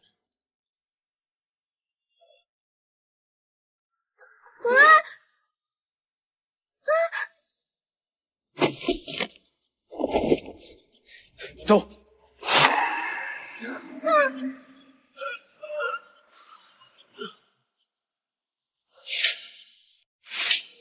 恩人，恩人，你怎么才出来啊？我都快被你的同伴掐死了。我没出去，是恩人你自己进来了。我进来了？我已经死了啊。只是恩人的元神在这里，本体还在外面。天虚界应该是察觉到恩人的元神虚弱，所以才将恩人元神放进来温养的。话说恩人遇到困难了，为什么不把我放出去？叫你出去，我倒是想，我不知道怎么做。你是天虚界的主人，你只需要集中心念就可以了。那我们赶紧出去吧，也不知道七七那丫头怎么样了。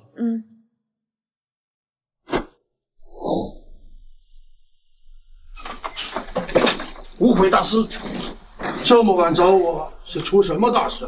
萧绝和七七进了那个奇门遁甲阵，被免了消息。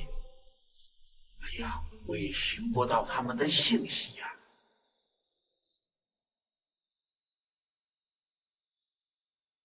我让你给萧绝的符纸已经被用掉，想必他们是出了大麻烦。哎呀，这下糟了，这根本就不是什么奇门遁甲阵，该死的安家！那我们如何才能把他们救出来？他们是被奇门遁甲阵里的其他阵法引进去的，只能布四绝阵把他们引出来。何为四绝阵？绝情、绝爱、绝恨、绝欲。我大概知道萧大哥让萧绝下山的用意，也不知道七七那丫头怎么样了。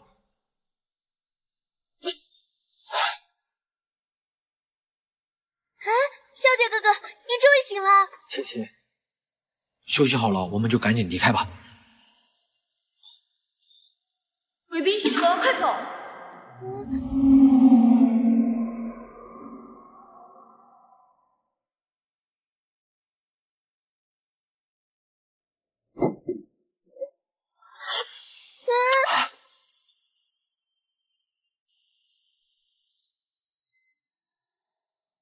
起床了。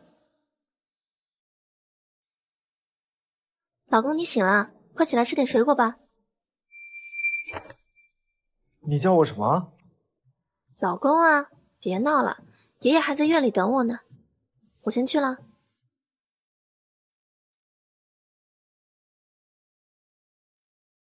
难道是我睡糊涂了？怎么会做这么奇怪的梦？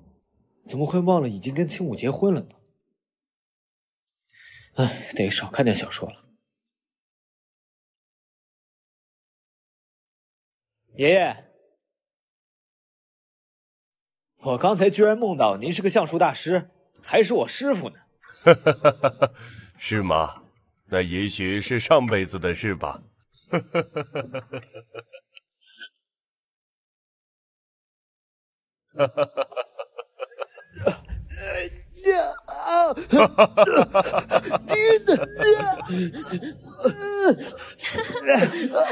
不对，亲老婆，不对。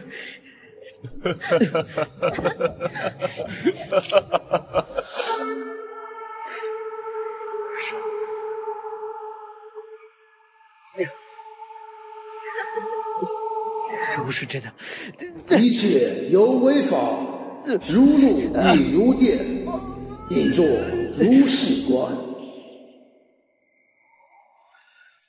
什么是真？一切真假，唯心而论，心之所向，即为真。我知道，这一切都是幻觉。难道只有杀了这个青武，才能解除幻境吗？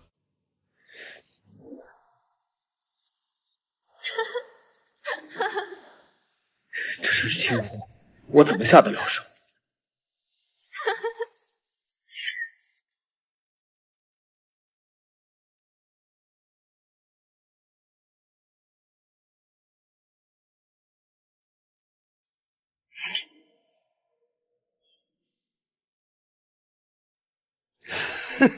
小雪，这次我一定赢你。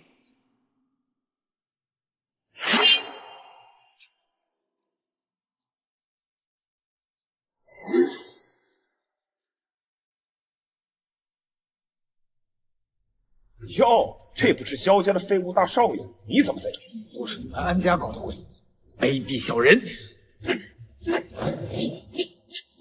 小雪，你发什么疯？我们安家怎么了？快住手！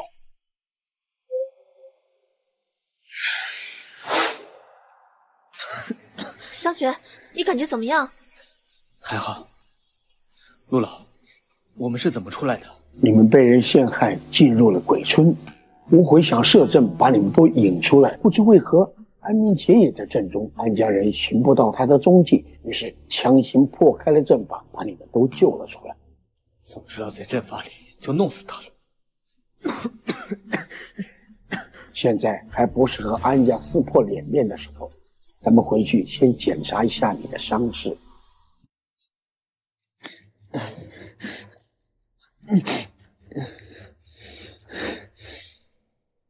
锁阳符虽然能帮念恩稳定魂魄，但是对你的消耗过大，你也不要过于勉强。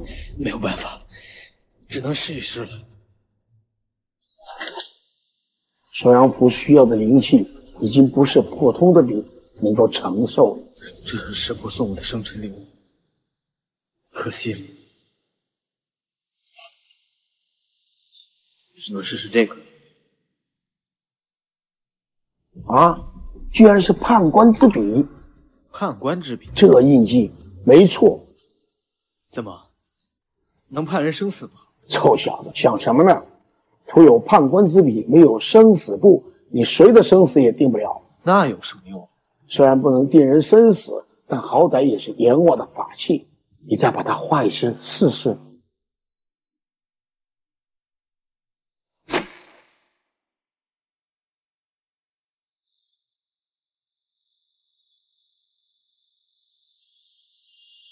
指符印落，锁阳符成，这就是符篆的最高等级吧？不错，高级符篆成功的最后一步就是落子符印。没想到你小子居然有这等的造化！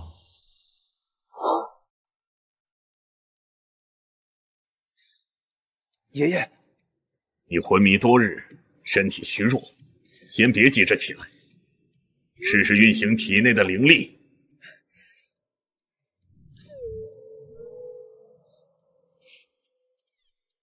爷爷，我的灵力为什么逆行了？你受安家费尽心力培养的继承人，怎可被人重伤？我花大价钱用玄佛给了你一条修炼捷径，这段时间就在这密室里好好修炼吧。没问题，爷爷，这次我不会再让您失望了。小绝，回归吧。好的，就这么说定了。项目拿下后，一起去打马球。哈哈哈 ，nice！ 杜叔，您是要投清水大桥那个项目？这可是市中心计划的大项目啊！千万别，短期之内不可以投钱，那里不干净。你去清水大桥看过？你听我的就对了。唉，可惜了，一块肥肉就让给了左家。不过确实，前几家拍下那块地连桩都打不进去，后来据说请了安家做了九龙阵，破了局。这么说来，确实有点蹊跷。九龙阵是阳局，念的尸体还在下面，是九尸阵，治阴皮。这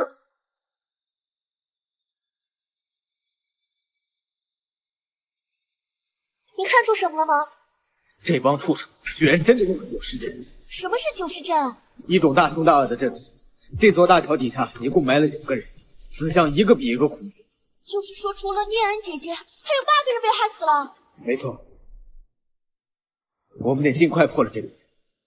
难怪卓家那么轻易就能拿下这个项目，他们简直就是无恶不作。卓君庭什么时候开工？好像是后天。正好，让我有时间好好布一个风水局。走，琪琪。哎，那边就是卓君庭他们在开工吗？对啊。督叔，我让你安排的东西都安排好了吗？天书、积雪、棺材钉，我都安排好了。嘿嘿，你们退后。授天书，临凡渊，引天雷，破。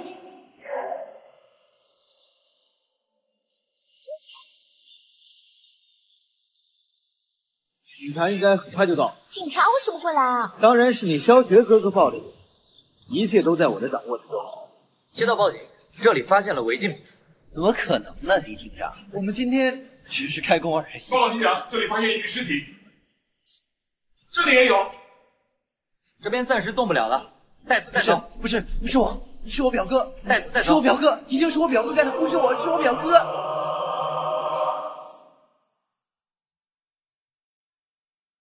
喂，大叔，念恩的尸体已经找到了，江城市长雷鸣也被革职调查了。真的啊？谢谢。涛涛，跟叔叔阿姨说谢谢。谢谢。大叔不用客气，赶紧找个合适的时间地点安葬吧。涛涛，你妈的尸体找到了，谢谢啊。心愿已了，魂魄归位，赶紧投胎去吧。念恩姐姐，拜拜。哎，没事。好了，青武，你别生气了，我以后再也不做危险的事了。你说的。唐大师。那我先回屋了。好。萧大师恢复的如何？劳烦唐大师挂念，已经无碍了。我今日前来是想求证一件事情，敢问萧大师可否就是萧何焕的徒弟？不认识。唐大师为何会问这个问题？比赛那日，我看萧大师的气质与故人相似，就大胆猜测你可能就是他的后人。天妒英才，萧何焕大师在20多年前全家遭遇不测，但我实在不愿意相信。晚辈是个孤儿，自幼在道观中长大，并不认识萧大师。既然如此，便不多打扰了。萧何焕，四绝阵中的爷爷也叫萧何焕，难不成？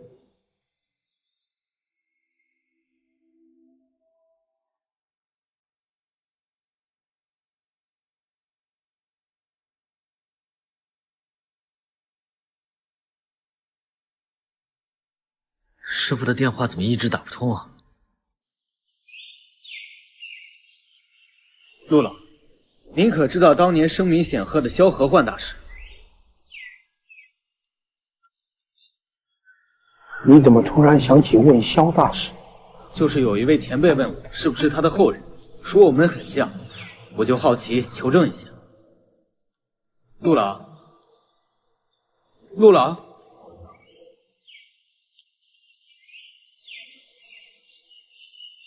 已经很久没有听到过这个名字了。20多年前，他就走了。听说他的修为当年无人能敌，那为何会突然惨遭灭门呢？是仇杀吗？爷爷，小姐，吃饭了。先吃饭。这个丫头最近做了几道新菜。小朋友，给你。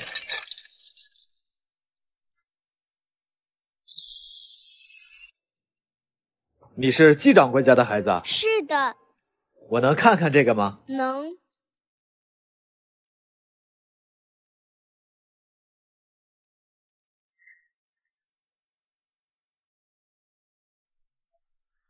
季掌柜，我在外面看到这个木钱袋，您是从哪里得来的？一位故人送给我的。小时候家里穷，身边住着一位风水先生，觉得此物与我有缘，便赠予我。风水先生？那位风水先生叫什么？姓萧，叫……可是叫萧何焕。哎，对，是这名字，您认识？您能不能跟我说说这家人的事情？哟，年代有些久远，只记得萧家被大火烧了，一户人家全没了，造化弄人哦。哎，季掌柜，这钱袋恐怕和我的身世有关，您方不方便卖给我？嗨，此物与你有缘，便赠予你罢了。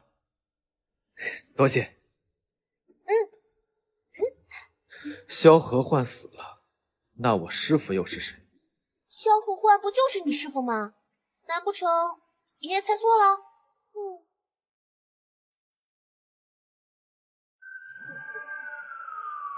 我究竟是谁？为什么我什么都想不起来？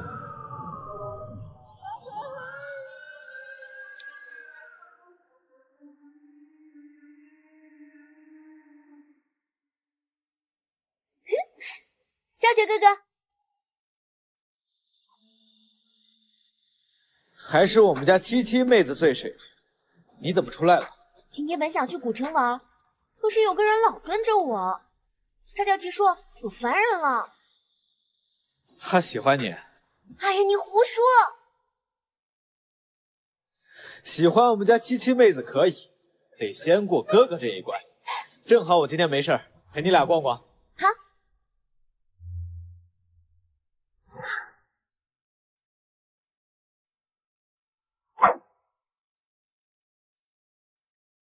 七七，离他远一点，他最近有大灾。我看他面相不算有大祸。看面相是没事儿，但是他身上有股味道，我也说不好。啊，快走吧。七七，你不是喜欢古玩吗？这个佛牌我求了好久的，送给你。七七，别动！这是阴秽之物。你在胡说什么？这是我求了好久的。你再敢多说一句，我就让你生不如死！这等污秽之物也敢拿出来玷污七七？这是什么？为什么我一点都感觉不出来？这是泰国的污秽之术，叫做狐妖路过，是用已成型的狐狸胚胎在其母体的时候声波出来，再加上处女的尸油炼制而成。你一旦沾染，就会成为他的傀儡，任他摆布。你怎么会这么阴毒啊？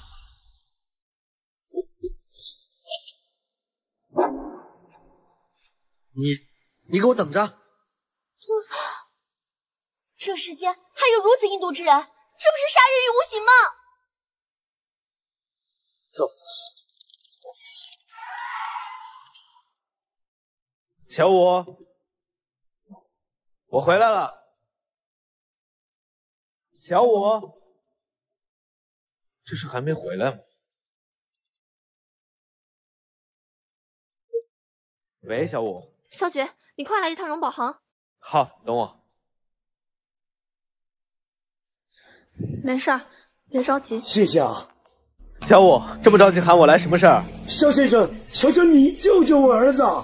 这位是齐博士，你们之前见过了，我公司水立方项目的负责人。他儿子不知道出了什么事儿，突然晕倒在路边了。在医院里查不出任何病因，我怀疑是不是招惹了一些不干净的东西。那您带我去看看吧。好好好，走走走。齐硕，齐硕，你看谁来看你了？齐硕，他是你儿子？你认识他？还真是冤家路窄，今天刚刚打过照面，没想到这反噬来得这么快。肖先生，对不起啊，都怪我平时管教不严，我在这里给你赔礼道歉呐，希望你大人不计小人过呀。齐博士，这事我帮不上忙，您赶紧准备后事吧。肖先生，他还是个孩子，我儿子究竟怎么了？他不能就这样死了呀！他干的那些事可不是一个孩子干得出来的。小雪，齐硕到底做了什么事儿？你真的不能救吗？齐硕为了制作银牌害人，活活拔了母狐腹中的胎儿，如今灵狐来寻仇，这是天道轮回，自作孽不可活，我是不会插手的。肖先生，肖先生，我求求你了！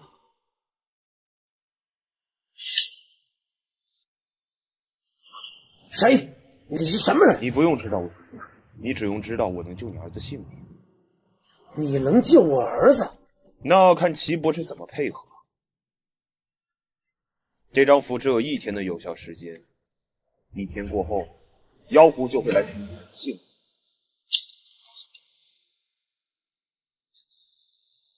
说，你要什么条件？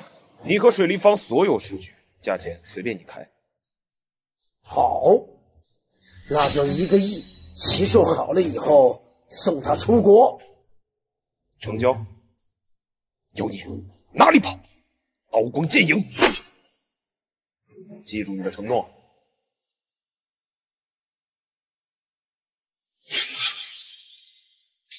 孽畜，哪里跑？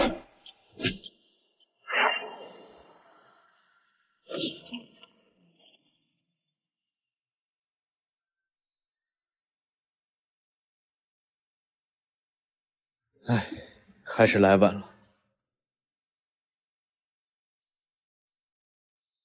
肖先生，他死了，你杀的。你答应他们什么了？水立方的所有数据。你给他们了？没有，我跟黑林约定了，救好我儿子才给他。水立方的任何一个数据消失，哪怕一个小数点，我都会算在你儿子头上。这张符你拿去化在水里，让你儿子喝掉。等他醒来，让他把灵狐亲自埋葬，好好忏悔。肖先生，你放心，我一定会厚葬他的。谢谢啊。你怎么回去了？出来太久了，一直也没有师傅的消息，我得回去看看。过段时间还会再来江北的。啊，我能跟你一起去，跟你在一起真的太刺激了。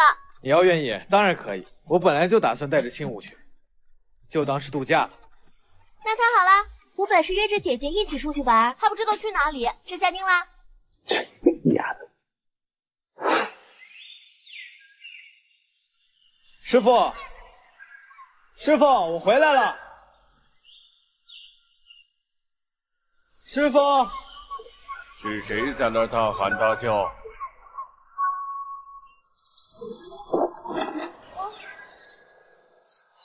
师傅，师傅，钱要回来没有？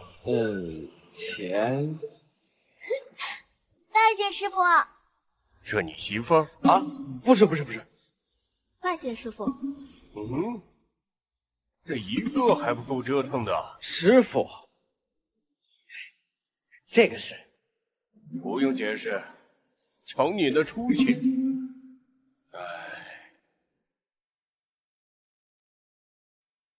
肖师傅，村里出大事了，萧师傅！萧师傅，村里出大事了，萧师傅！出什么事了？村里来了只野兽。野兽？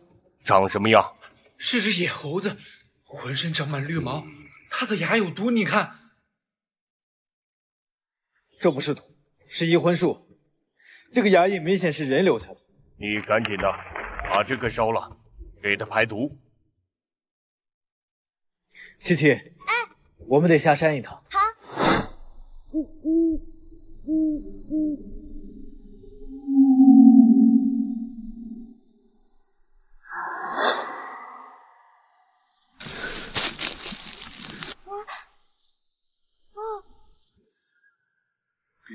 退后一点，他可能意识不清醒。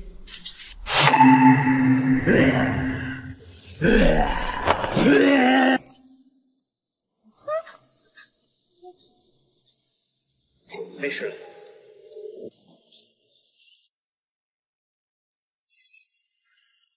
师傅，这是我们今天刚抓的猴子，这到底是中了什么法术，这么狠毒？移魂术。什么是移魂术啊？就是把野兽的冤魂移植到人的身上，让其神志不清，兽性大发，从思想到行为上都会向动物转变，直到最后完全异化。那它还有救吗？可以用施主银针试试。师傅，不对，这是他是唐大师。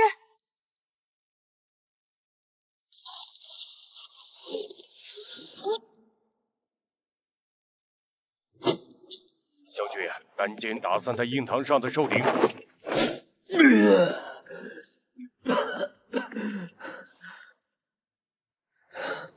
萧老，萧大师，七七，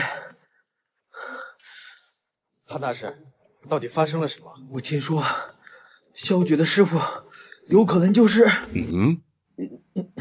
有可能就是萧何焕大师。我这次本来是来寻他的，他对我有救命之恩，所以我这次过来找他。可是突然却遭受到了袭击，没事了，现在别担心了。看来他们要对我们理性风水师动手了。先回去休息吧，明天再说。好，走。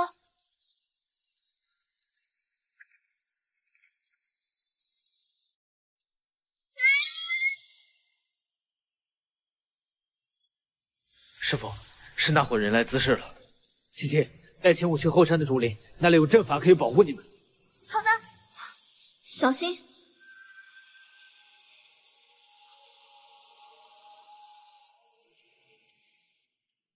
师傅，这是一字长蛇阵。既然看破，咱们就拆阵吧。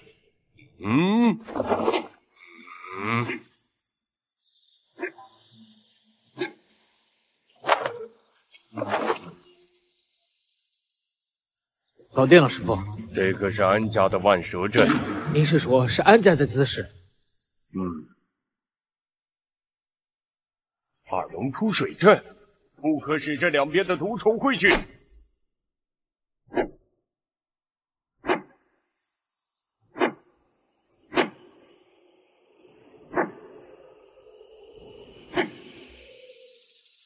又来。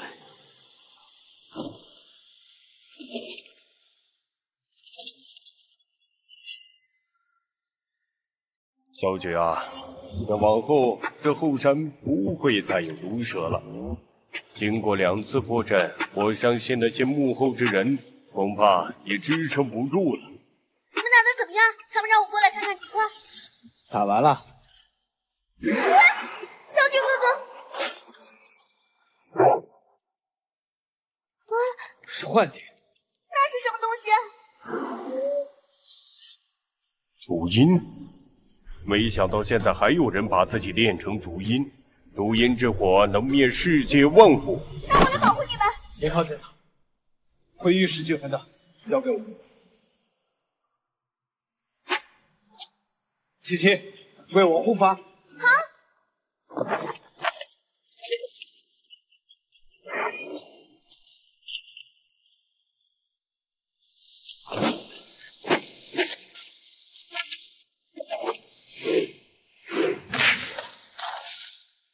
天虚剑就在我和小九哥哥。七七，七七，七七，小九哥哥让开！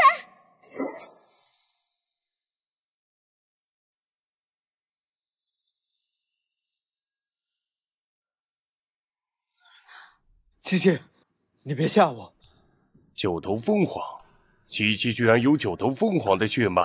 师傅，那怎么办？放心，我能帮他疗伤。亏你能解决主因，放心，明早我让人替你来收尸。师傅，我这次回来是为了查明自己的身世，但是既然安家已经出手，我必须以大局为重，我得下山助陆老一臂之力。明天我就下山。小菊啊，你现在已经长大了，为师呢也没有什么传授给你的，剩下的你所需要的答案只能靠你自己去寻找。七七呢就先留下，我帮你安定神魂。谢谢萧老，等我修炼再强大些，我就下山帮萧杰对付安明杰。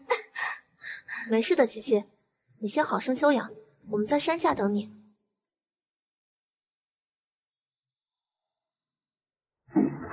陆老，我回来了。七七呢？七七没事儿，说来话长。这也是七七的造化。小菊，你看看这个，安家的挑战书，在江城拉雷市长下台，破了安家的保护伞，又让作家元气大伤，坏了安家的摇钱树。这一战在所难免。既然这样，那就只能应战了。陆老，你怎么了？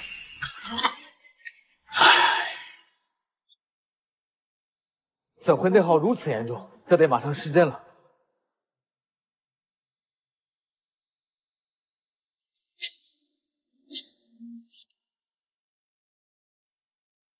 陆老，您的身体到底是怎么了？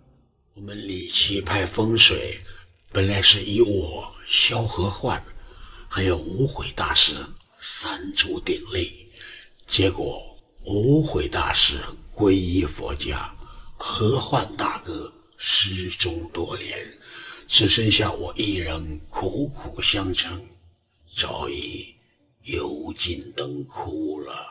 都是安家，有我无他，有他无我。不可，听说安泰出关了，安家最大的掌权人。你三番五次的破了安家的大事，他定不会放过你。陆老，既然这样，不如让我替您去应战。不可，安泰实力强悍，不能让你冒这个险。您放心，我一定不会让您丢脸的。这次比赛就交给我吧。安泰，果然是你！陆老这等残身也敢应战，老生佩服。请陆老，想要跟陆老对战，先过我这一关。年轻人，你还真不知天高。怎么不敢打？是怕输了丢了颜面？找死！明显，爷爷，到了你证明自己实力的时候了。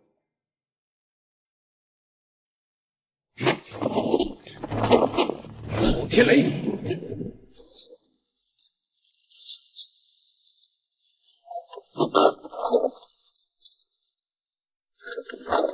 风行神女，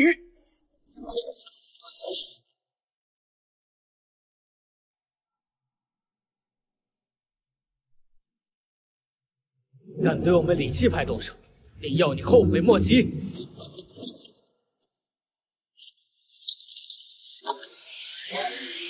不要，混账！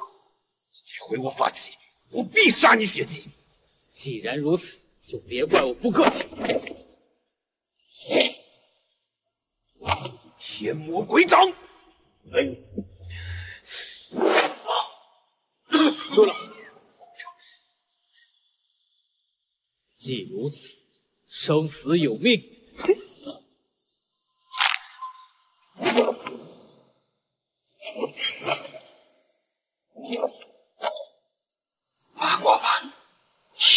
时，果然是凶狠。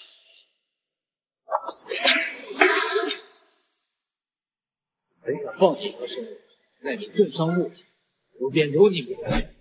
云姐，云姐，留你不得了，杀我传人，毁我家业，要你血债血偿！陆老，这么着急喊我来，什么事啊？琪琪，你怎么下山来了？萧老，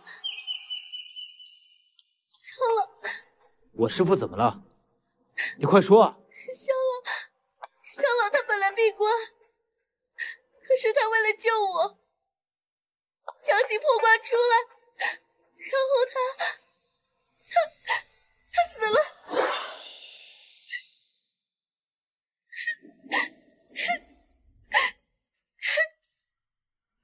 安泰，我中了他的障眼法，我就说他眼睁睁看着我杀了安明杰，他根本就不是安泰。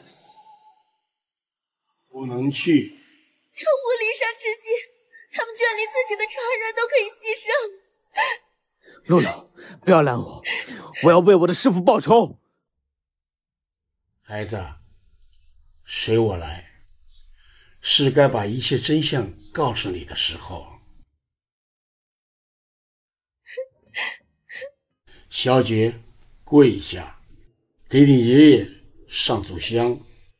我爷爷？你不是一直想知道萧何晃和你师父的关系吗？跪下，听老夫道来。你师父就是萧何晃，而你是萧何晃第3代传人，人名萧晨。希望你长大后与日月同辉。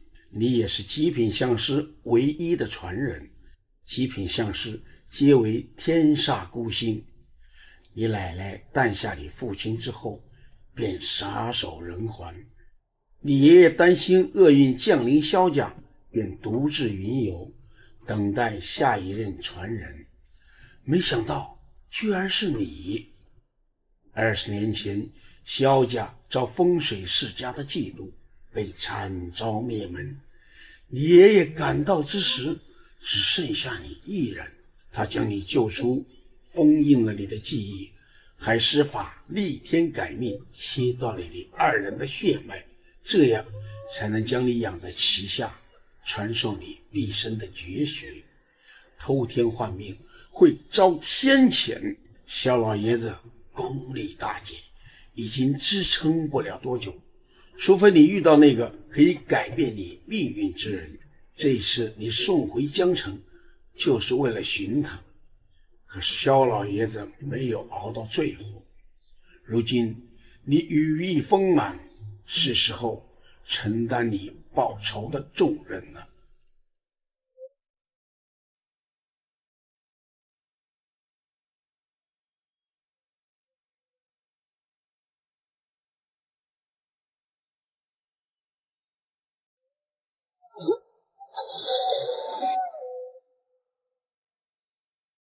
萧爵哥哥，你醒了。这是萧老给你写的信，他说每年生辰都会给你留一封。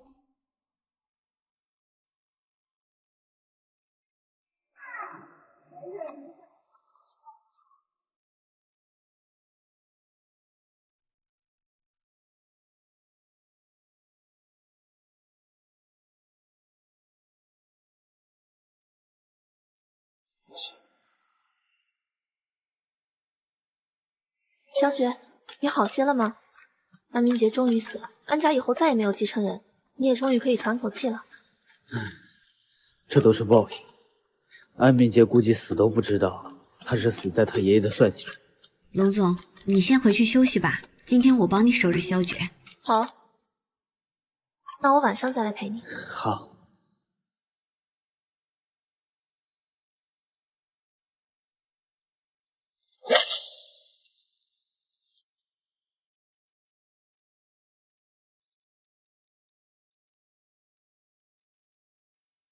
喂，小雪，龙千武在我手里，要想让他活着，马上到安家别院。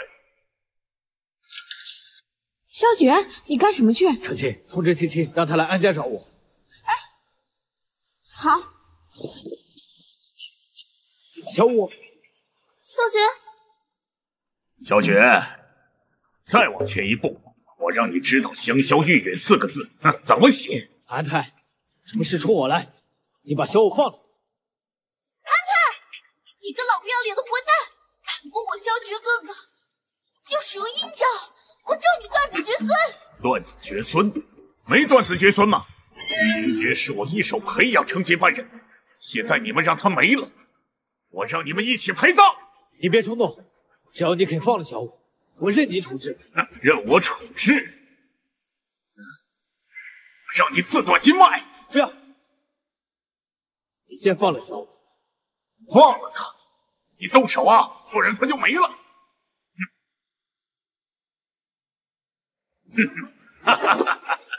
萧绝哥哥不要！快点打进去，打到你体内去，千武就安全了。去啊！打进去，千武就安全了。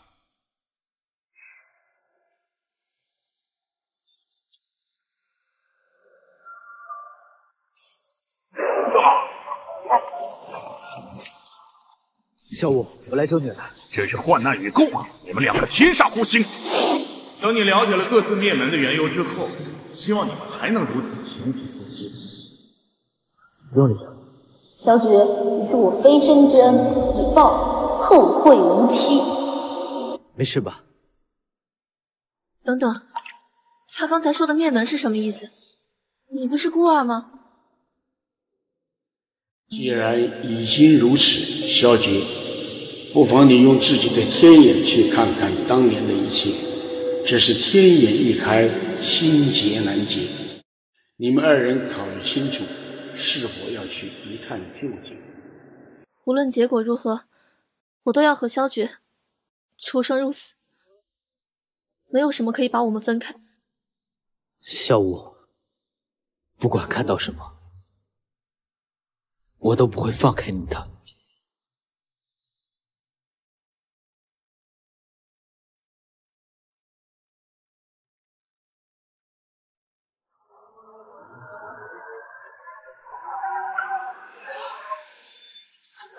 爸爸妈妈哥哥，我来了，我疼，妈妈我来救你们了。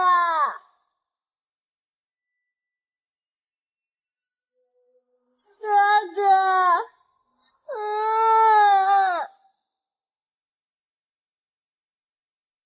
放开我！我要救我妈妈！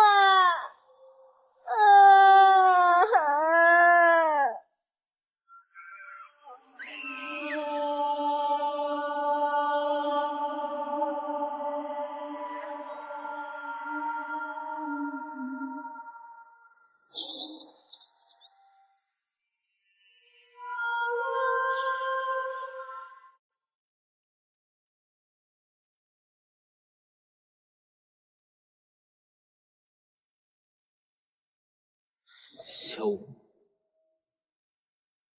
你的父母哥哥本来是阳寿未尽的，可如果不是你爷爷赶来救我，你也不会灭门。可我是天煞孤星。天煞孤星，我不也是吗？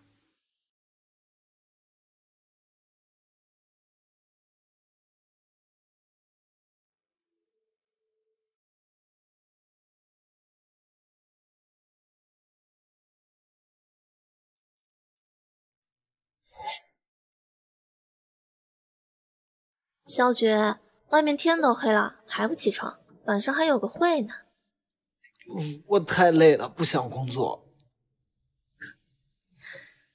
要不我把萧氏集团也交给你，你养我吧。你还真想别人叫你小白脸吃晚饭呀？我不就是小白脸吗？